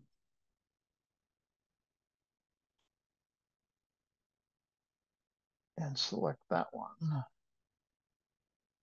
And maybe I add mountains.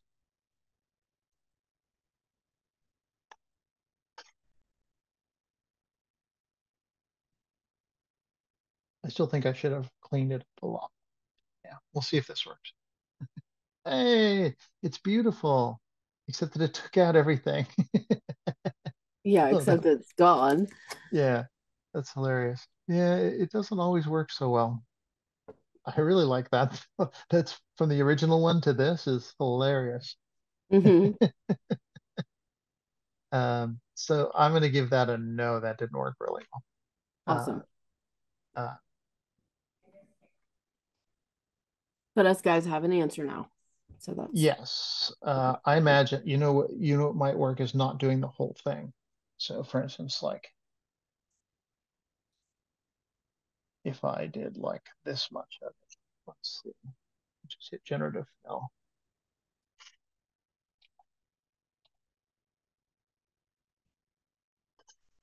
Sometimes you have to do it in little pieces. It's kind of a hack way to go around about it, though. Yeah, there you go. Right, it's a little better. Um, to actually do this, even if I wanted to add the mountains, like you were suggesting, the best way to go about doing this would be to cut the character out, remove all the mountains, put all the mountains back in as one thing, and then put the character back in. So just really fast, I'm going to use the selection tool.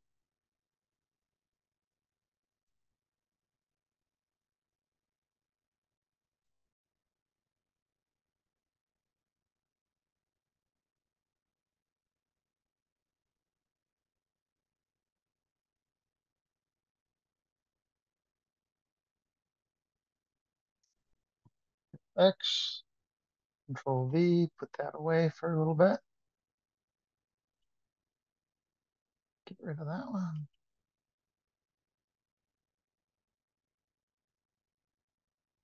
Oh, that back up. And then I could go like this.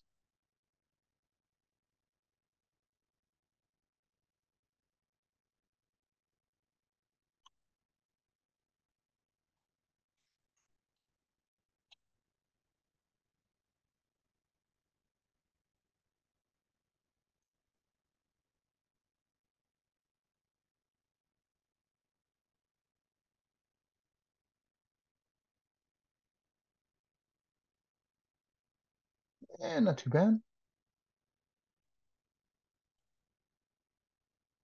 I kind of like that one, except for the tent or whatever that is. All right, we'll keep that one. And see that when you do generative fill, it creates a clipping mask as well. So let's merge those together so it's an actual object.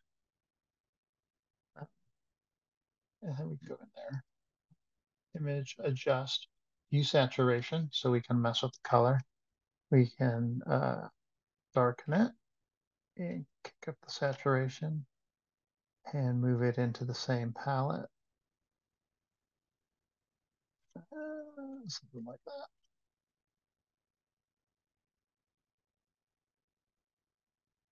Away.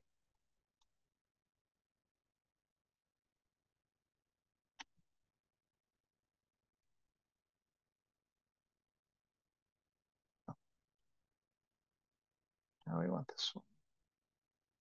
Get rid of this one.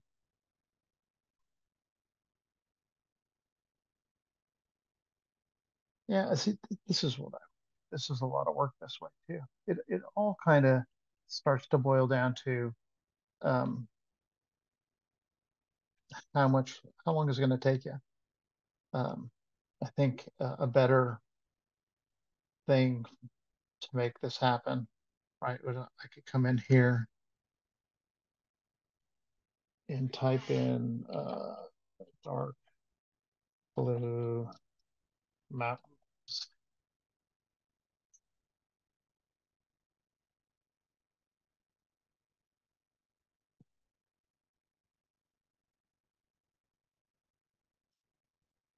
That's horrible. It got rid of all my fences.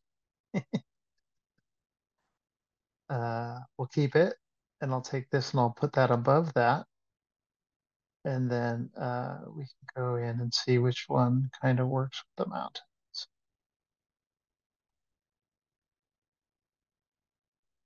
Oh, the bird thing shut. Bird.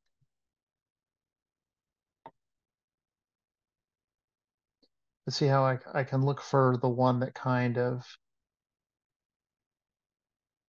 works best. I mean, I'm not thrilled with any of those pictures. I just grabbed one.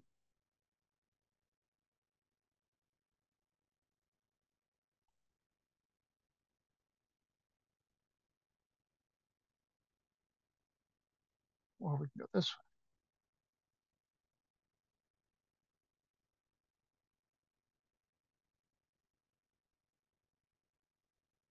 Which one is that? Light? I heard that light would work. Okay, so now we put in the mountains. They're not the cool mountains that he had. And then with him, we can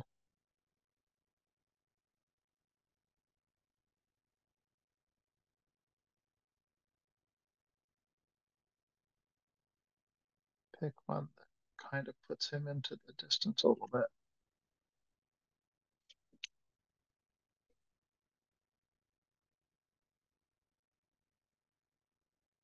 And then we want him to be lighter, but not not transparent. Image adjust, use saturation again.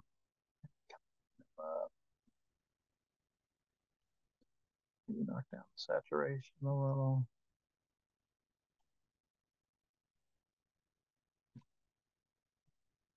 And then we'd have to go in and tidy this up so you can't see his hands. And this is not a bad place. Remember, I was talking about the brushes to go in and have a softer brush with perhaps a little less opacity so that we can match these people.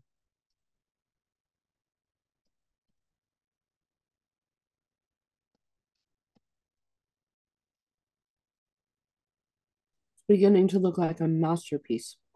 There you go. That's how you put crap together. Yeah. So you can see how it's kind of a back and forth. In order to get the mountains in there perfectly like they were, the purple one there, I would have to recreate the mountains, recreate these mountains as like paint them or something, or get them dark somewhere else, bring them in, and then marry them into this scene a little bit. Would it be another option if we took the other image of that monster and we did a generative expand first and then brought it onto this as a new layer? Oh yeah, actually that would probably work quite well.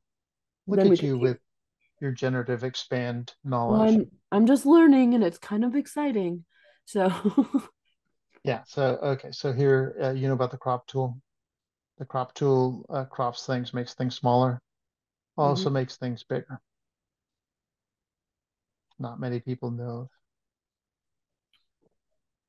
Right. And this is really fun because all you have to do is select the area, right? So I brought a magic thing. I don't even have to hit anything. Yeah, you just hit generate and it just expands, right? Yeah, Like it selects as is. yeah. It's like, oh yeah, yeah, right. You know what you're up to. I kind of like that. It's way smart.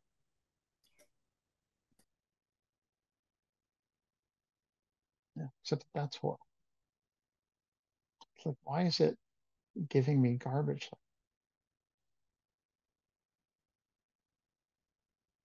Oh, I don't mind that, Weird. except for the red lines. That is really weird that it would do that. Mm-hmm. It's like it's picking up these weird Maybe you went things. too far. Like if we did a little bigger, like I don't know. I know it's not perfect. Yeah. I was doing a tutorial and added uh donkey pinata and it was so bad. Like it's so far from what I typed in and Yeah. but I loved it. But yeah, sometimes it just gets really, really far. So we can just stamp tool. Stamp. Uh, really cranky, aren't you? That's not, yeah, that's not gonna work. I wonder if I could select the red bits and hit generative fill again.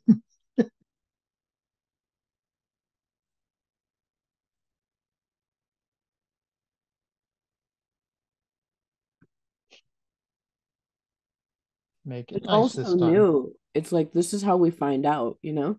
Yeah, Mm. funny. We'll do a little bit of generative fill every single assignment, apparently. I mean, it wasn't in the 2023, was it? It was a download and it was huge. Yeah, that didn't, it was not very happy Mm. about that. It didn't generative fill anything. All right. So, yes, I'm going to say that that is the way to go. You know what? I could probably just do this. I'll put this on a new layer that I can operate on it better without that linkage and weird generative fill Was it mapping. because your background red? Is that why? Yeah, see here, that's exactly why my background color was red. My secondary color wasn't set to white. It would have been white had it not been red. Mm. But we can take this and just kind of scooch it over and take this. I'm just selecting and then hitting Control T and scooch that over. And then take this.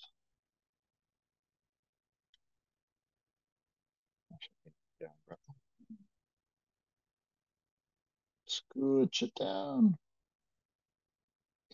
And then take the healing brush, make it really big. Oh, I've selected the stuff. You have to be really sloppy with the healing brush.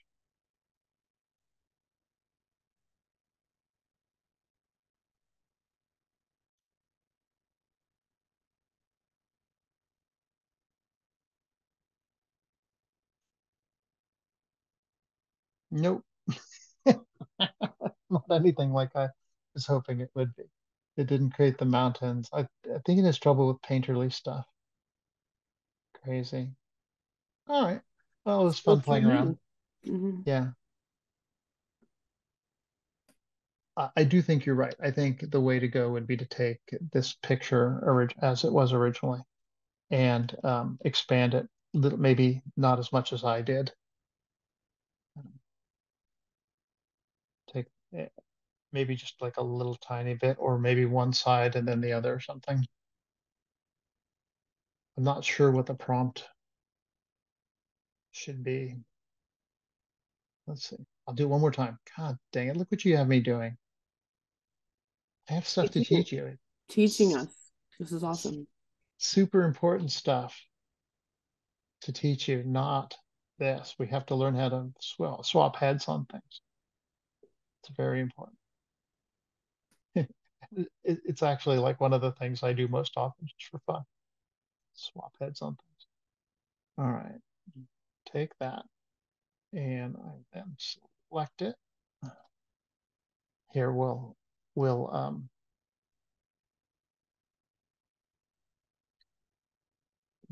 telegraph our finished product by selecting, I'll go in here and then I'll select the midtone from the background as my background color.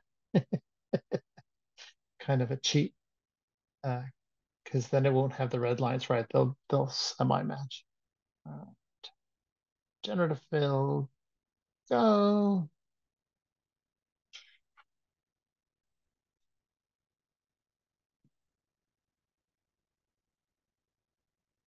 Look at that.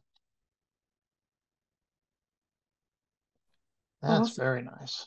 And now I can duplicate that layer. Put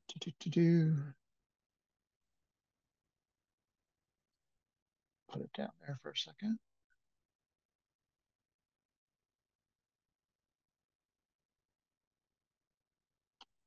Expand that. Oh, when you uncrop something, if anything's hanging out, it chops it. So I can't leave it laying around like I wanted to. I have to duplicate it. Duplicate. Okay, there's duplicate later. We can drag it over here. And I could flip it around or something.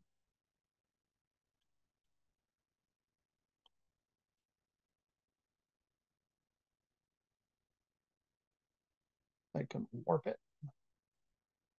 Warp it.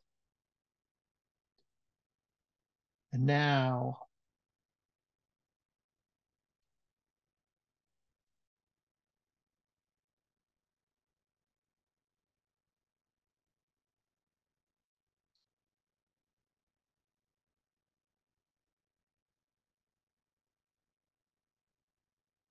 so sharp.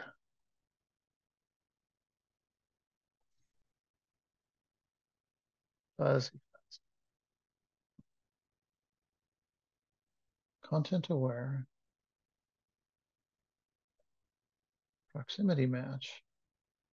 Sample all layers. We only have one layer. Wow, it's really doing a bad job.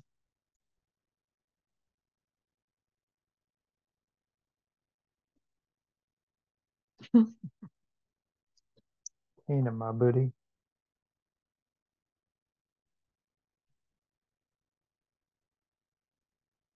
Which layers? One more time. Hey, there we go.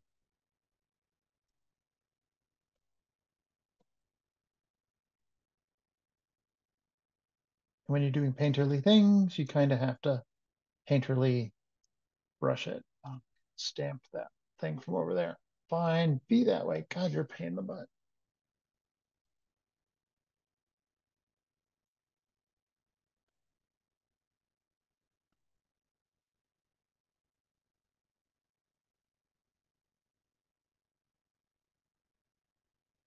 Welcome to Photoshop. This is what I do all the time. Is it like is it a lot different than photography? A lot. But I mean, we do different things, you know. Yeah, I imagine. Well, I mean, these techniques I'm using here could help you fix people's faces and stuff. Yeah.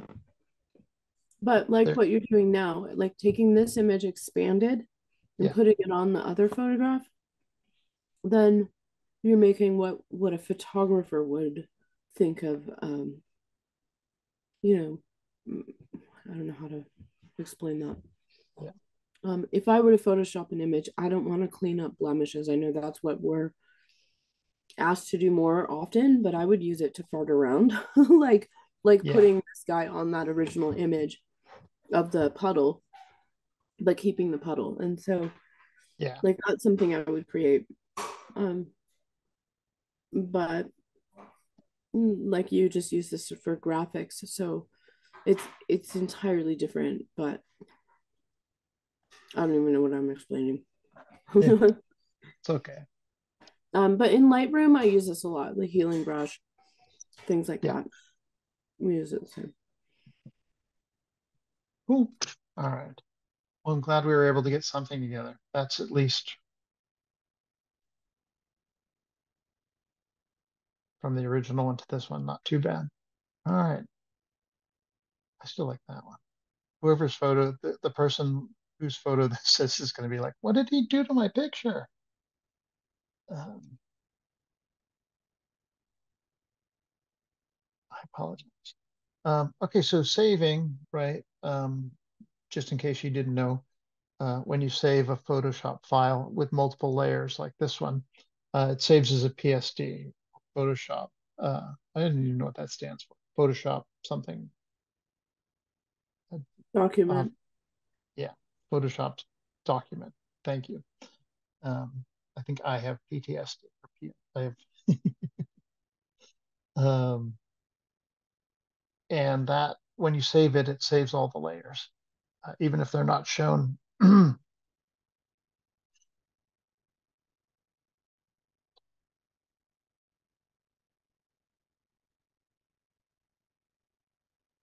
Save it.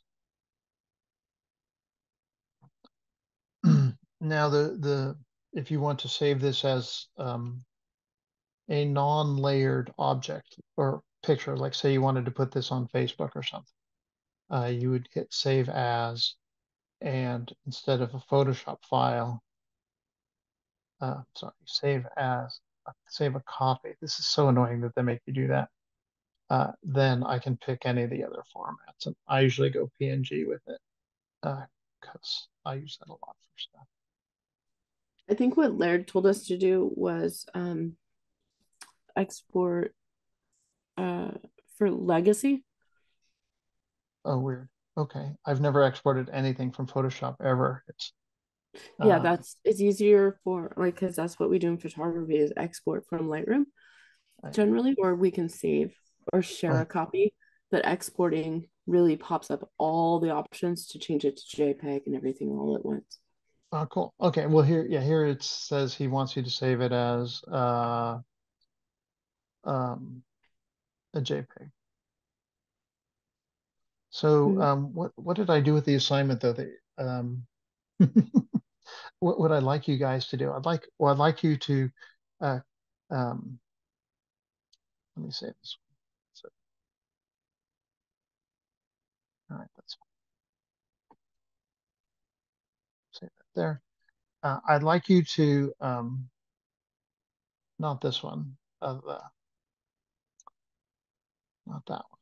I'd like you to take your glass one, right, and hide that, and hide that. Where's my window? Uh, cut out. Um, um, I'd like you to take the glass. Like you to take the window one here and create a two versions of this. One version where you're using a mask to hide the background, and one version where you've cut it out, and then have both versions over a second photo. And make sure that when you, and then you can just, if you could screen capture it, please, instead of saving the actual file, screen capture it with what your layers look like. Um, that would be great because then I can see that you've done it and that it's interesting. I use snippets and just capture something like that, right? Is all I'm after. Something where I can see what you've done here and I can see the layer system going on here. And all I'm asking for is the first part of this assignment before got all crazy, where you mask this out on with using a layer mask, and then you cut this out and you paste it into a shape using paste into it. So both the different kinds of masks are represented. represented here. And that's what goes here in, it'd be two different pictures, one way, one the other, and that goes in here. Guide exercise stained glass, name your finish file, that, but make it two. Name your finished file. One.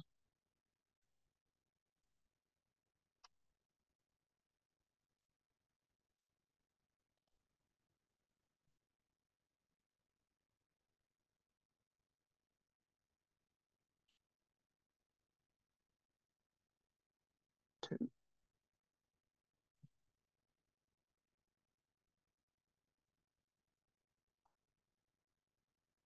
One, two.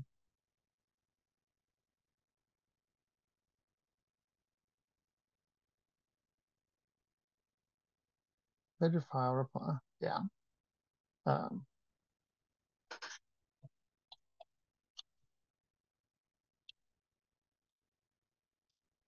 Layer mask, and one has a, what's the other mask called again?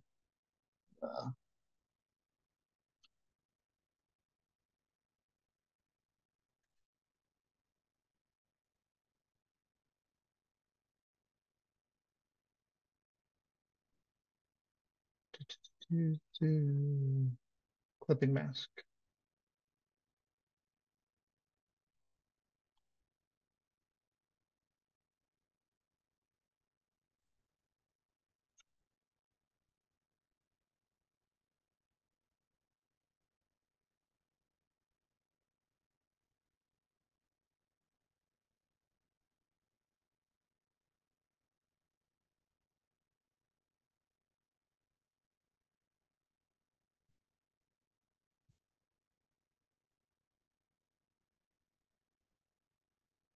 Yay, look at me go.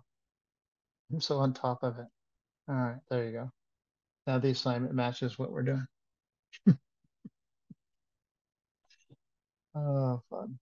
All righty, let's get to the next assignment, or the next thing we're going to cover here, because we've got a little bit of time. Do most teachers talk for like 3 hours straight?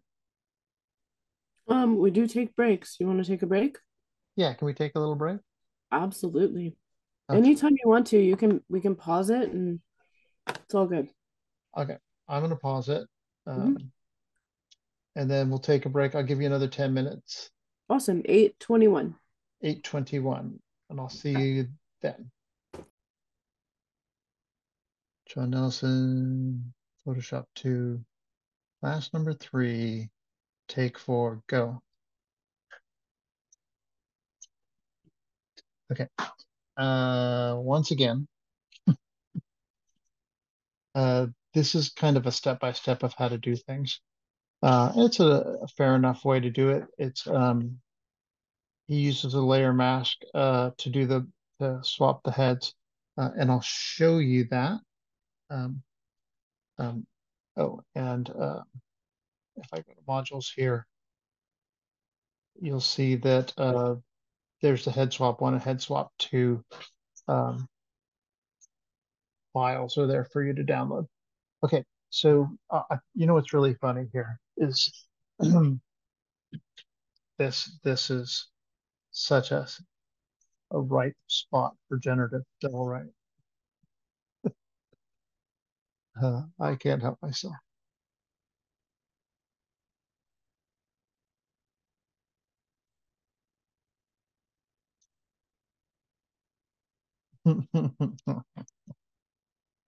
So perfect.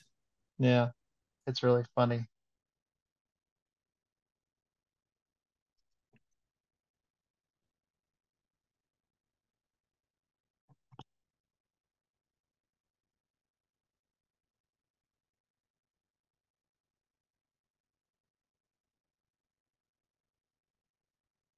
Everybody's just going to come out of here as like generative field geniuses. They're like, you're not supposed to learn that yet.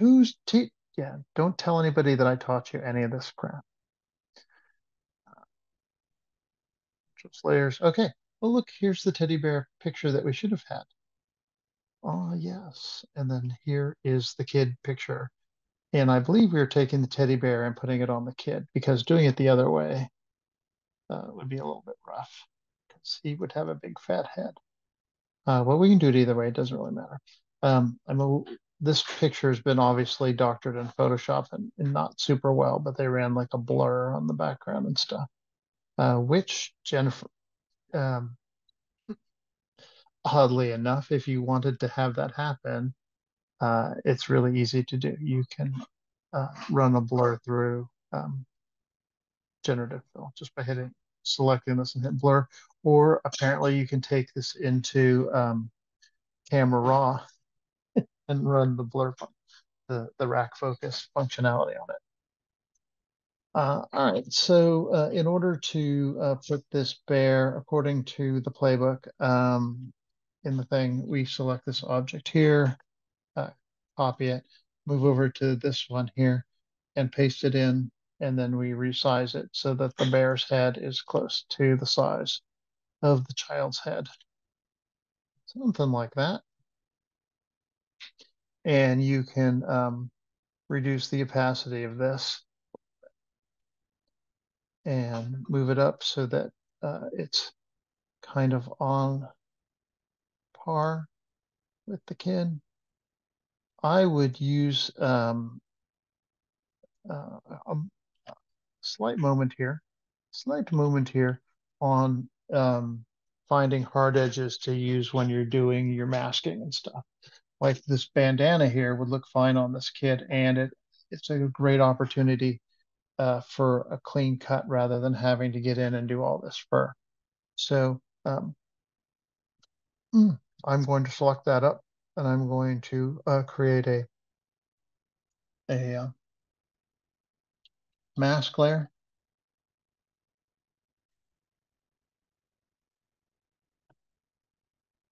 Get my paintbrush.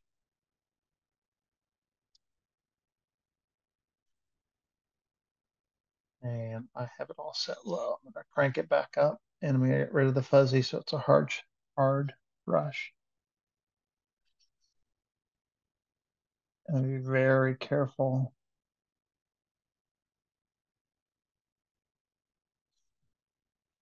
as I go around to only remove bits that I want. And remember, I'm not really removing these, I'm hiding them. I'm masking them. That's what it's called, mask. And you can see what I was talking about before, where the fur is really rough, and so a fuzzy bit would be good there. The bandana, I'm going to carve that into a point. I could have painted it out, but this works just as well. All right, so now the kid has a bear head. The problem with doing it this way is now I go to scale it and stuff, and I've got a much bigger image that I'm working with when I'm scaling this around. And so it's a little harder to make that work. If I zoom in here, though, you can see I can go in here now and select the mask, and then with a really small brush and a medium gray, right, I can come back in here, and I'm going to kind of whisk some of the fur back into it, doing really wispy things.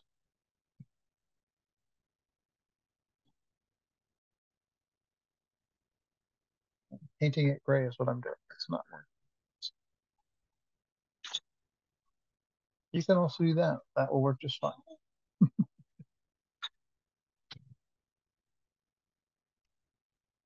That. Why weren't you doing it before? Still painting it gray. Of course, that's just the background. Oh yeah, that's just the background. Oh, we've reached the limit of the bear. Interesting. So have an issue here where the background is gray.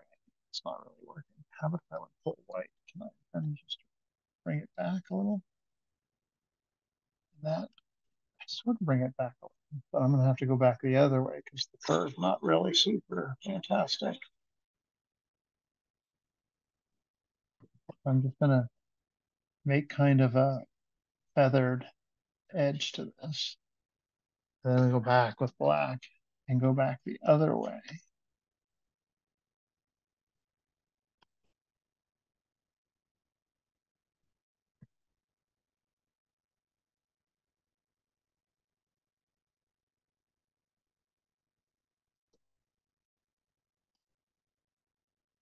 Back and forth I go.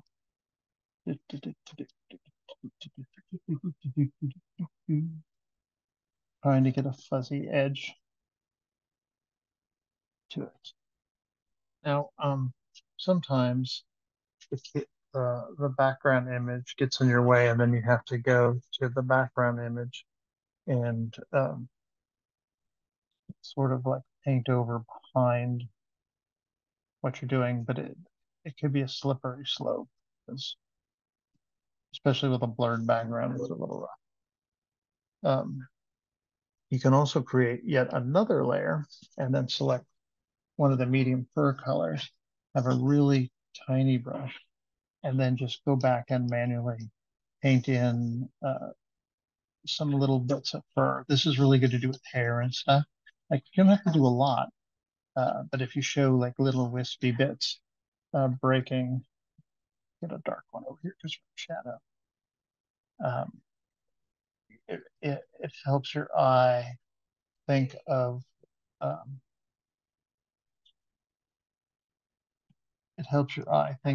the feathered edge. Cool. And we can also put another layer down here below if I wanted a drop shadow there. Select like a dark blue color or something.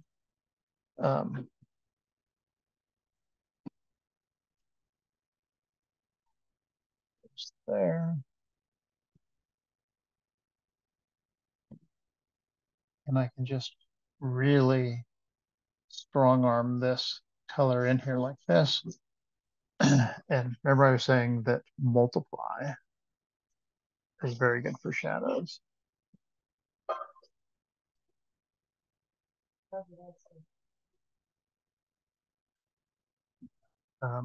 Blue might have been a little blue. So we can go image, adjust hue saturation, and get rid of the lights a little bit. And some of the saturation.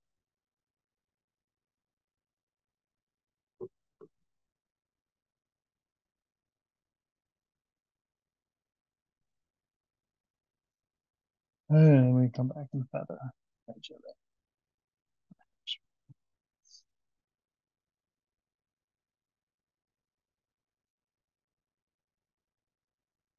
Let's see, the multiply then covers all the different, it's the same shadow across all the different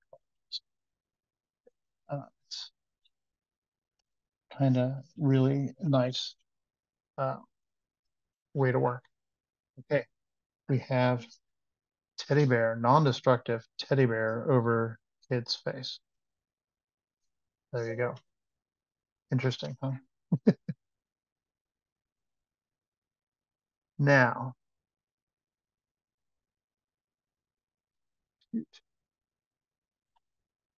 if we wanted to do this different way, my way, I would come in here with a selection tool,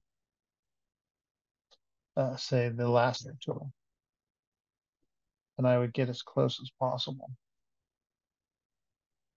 to the actual teddy bear head. I go Control C, or copy, edit, copy, come over here, hit Control V, paste the head down on this one, reduce it until it's more to the size. What's the size you want?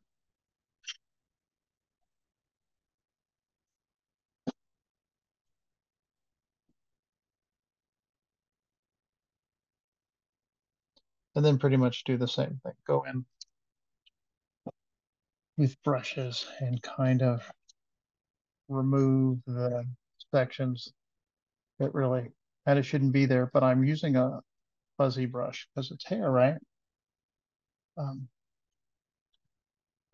I'm going to go in and remove all this stuff, and then I want to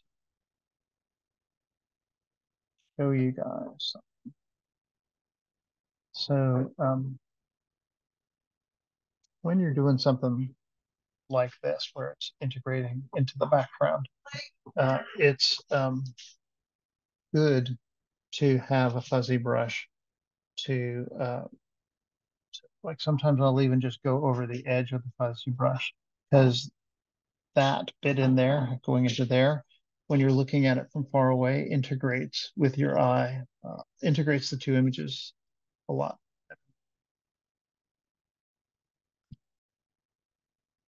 And so you can see how this is a little bit less work than masking it off and then going back and forth and trying to get the thing.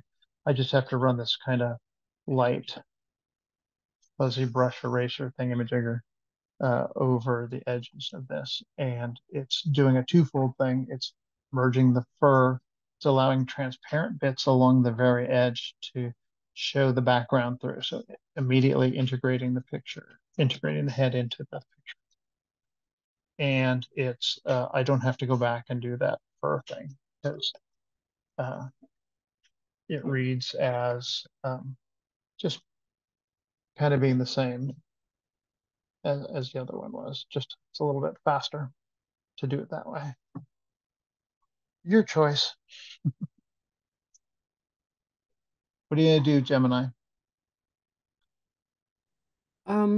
I was thinking do it your way, but I was also looking at the first assignment and Uh-huh. how we cut a hole, and I think I'd want to put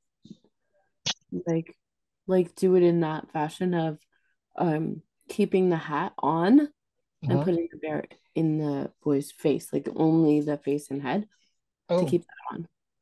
is that what was that the assignment? No, but I just Oh, thought I would give it a try and see if I can. yeah, that's kind of cool. You know what you might want to do is because you can go in here, right? And I can select the hat and then I can paste it on a layer above the bear. And then we can go in.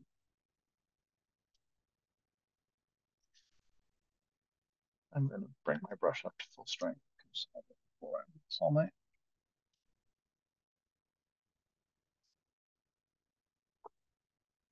Cut the kid out of the hat, and I'm going to actually, Yeah, kind of like that. but then I have the hat, right? So I'm going to hit Control T, and then I can pull it out um, to better fit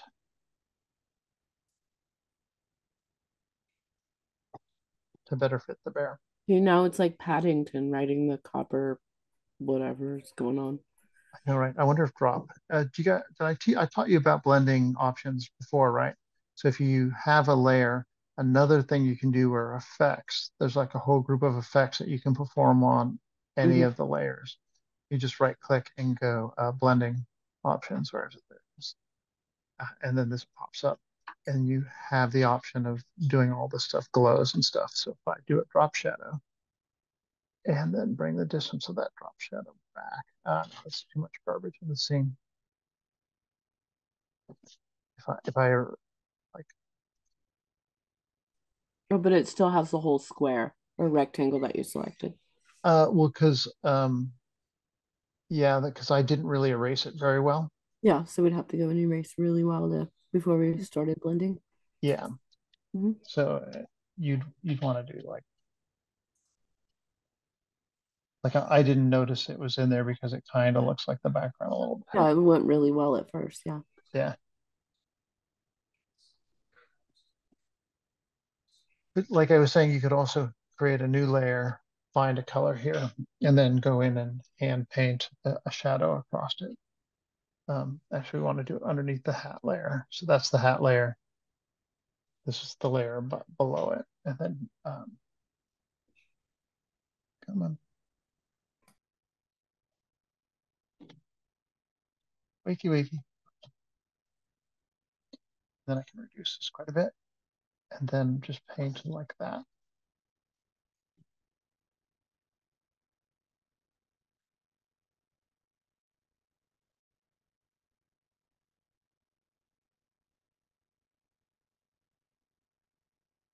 Then if you do too much, you can always pull back from the transparency. Fun. Yeah. I have this guy. I didn't do anything with him. I'm going to select this subject. I'm going to use generative fill to select just his face there. We'll see. We'll bring him in here. He's huge, comparatively speaking. The little kid is a tiny image.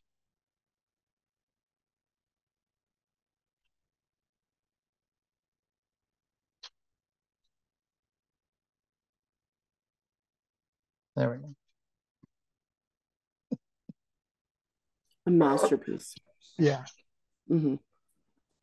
Too much fun. So also then just for fun, like I said, I had done this assignment before for a different class in a different way. And I included my video for that. I did it with Harry Potter characters, where I took Harry Potter and put his head on Hermione and Ron. I think I did it in 3 different ways in here too, which is kind of fun. And I talk about color and things like that. When you're doing, we didn't really talk about um, the nuts and bolts of taking one picture and putting it into another picture and making it actually work with that picture. But color, skin color, and lighting, and all those sort of things totally factor into making a believable head swap sort of thing, or even just altering stuff. Like that's why generative fill is so good, because it takes the light and the palette around it and redoes the missing parts with those colors.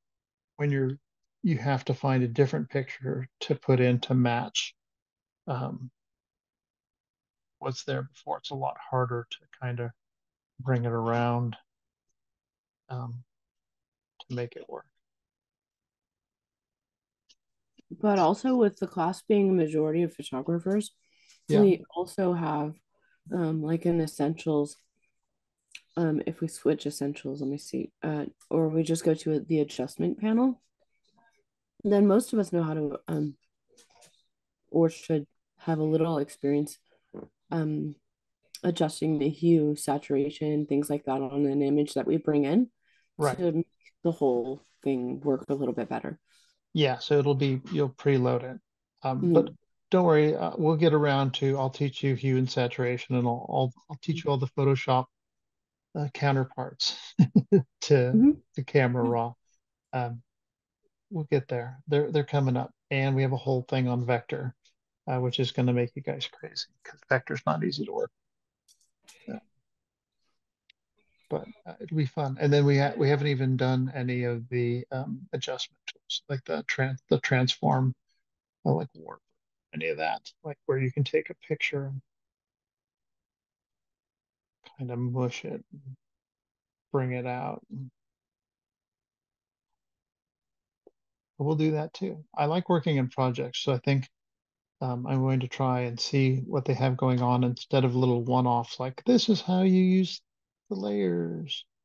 Maybe have a bigger project that'll allow you guys to be creative. Like take this photo and make it with this photo. Instead, I'll say, hey, I want you guys to make a little kid riding a monster or something like that. And then you guys get to pick all the imagery rather than me supplying that stuff to you. I think it's better that way. Plus, you guys got a metric ton of photography laying around, I'm sure. So it'd be cool to see all that as well. Um, I'll try and work that into the next assignment a little bit. These are fun.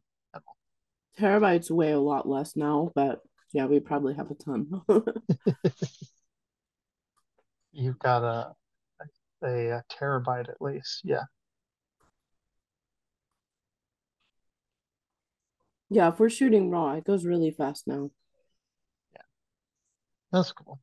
I think Lightroom warned me about, my terabyte was full at around 42,000 photos,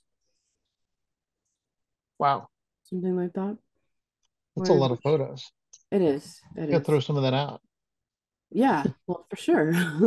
And we use AI to select them. No. All right, let's see.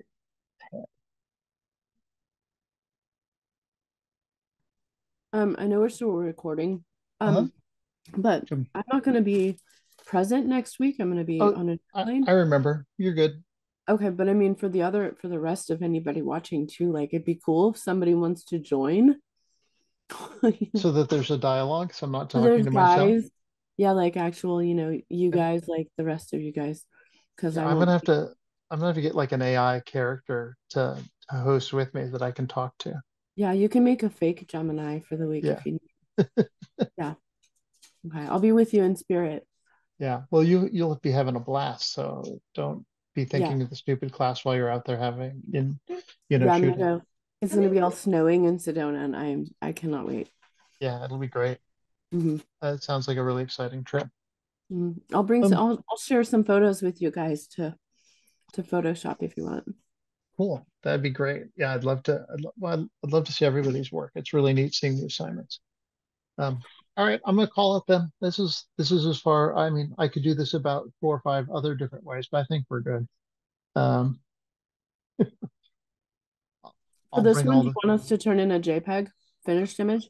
Oh yeah, this one. Sorry, yeah. Turn in a finished image that looks something like the bear and the kid here. The assignment's just to put the bear's head on the kid spot, but feel free to do whatever you have fun with it. I'm gonna loosen up the reins a little bit on what content you're using and force you guys to make some fun decisions. But I need a little time to rewrite stuff. So We are so excited, yeah, all of you us. as represent Gemini Yeah. says as representative of my class, we are very excited, especially that guy over there. We are thrilled. Yeah. Cool. All right. Well, have a nice vacation. I'm going to call it. I'll be here if anybody wants to chime in. But Gemini, you don't have to hang out. You can if you want. Awesome. Thank you very much. Have a great night. Yep. Have a great night. Bye. I am going to stop the recording.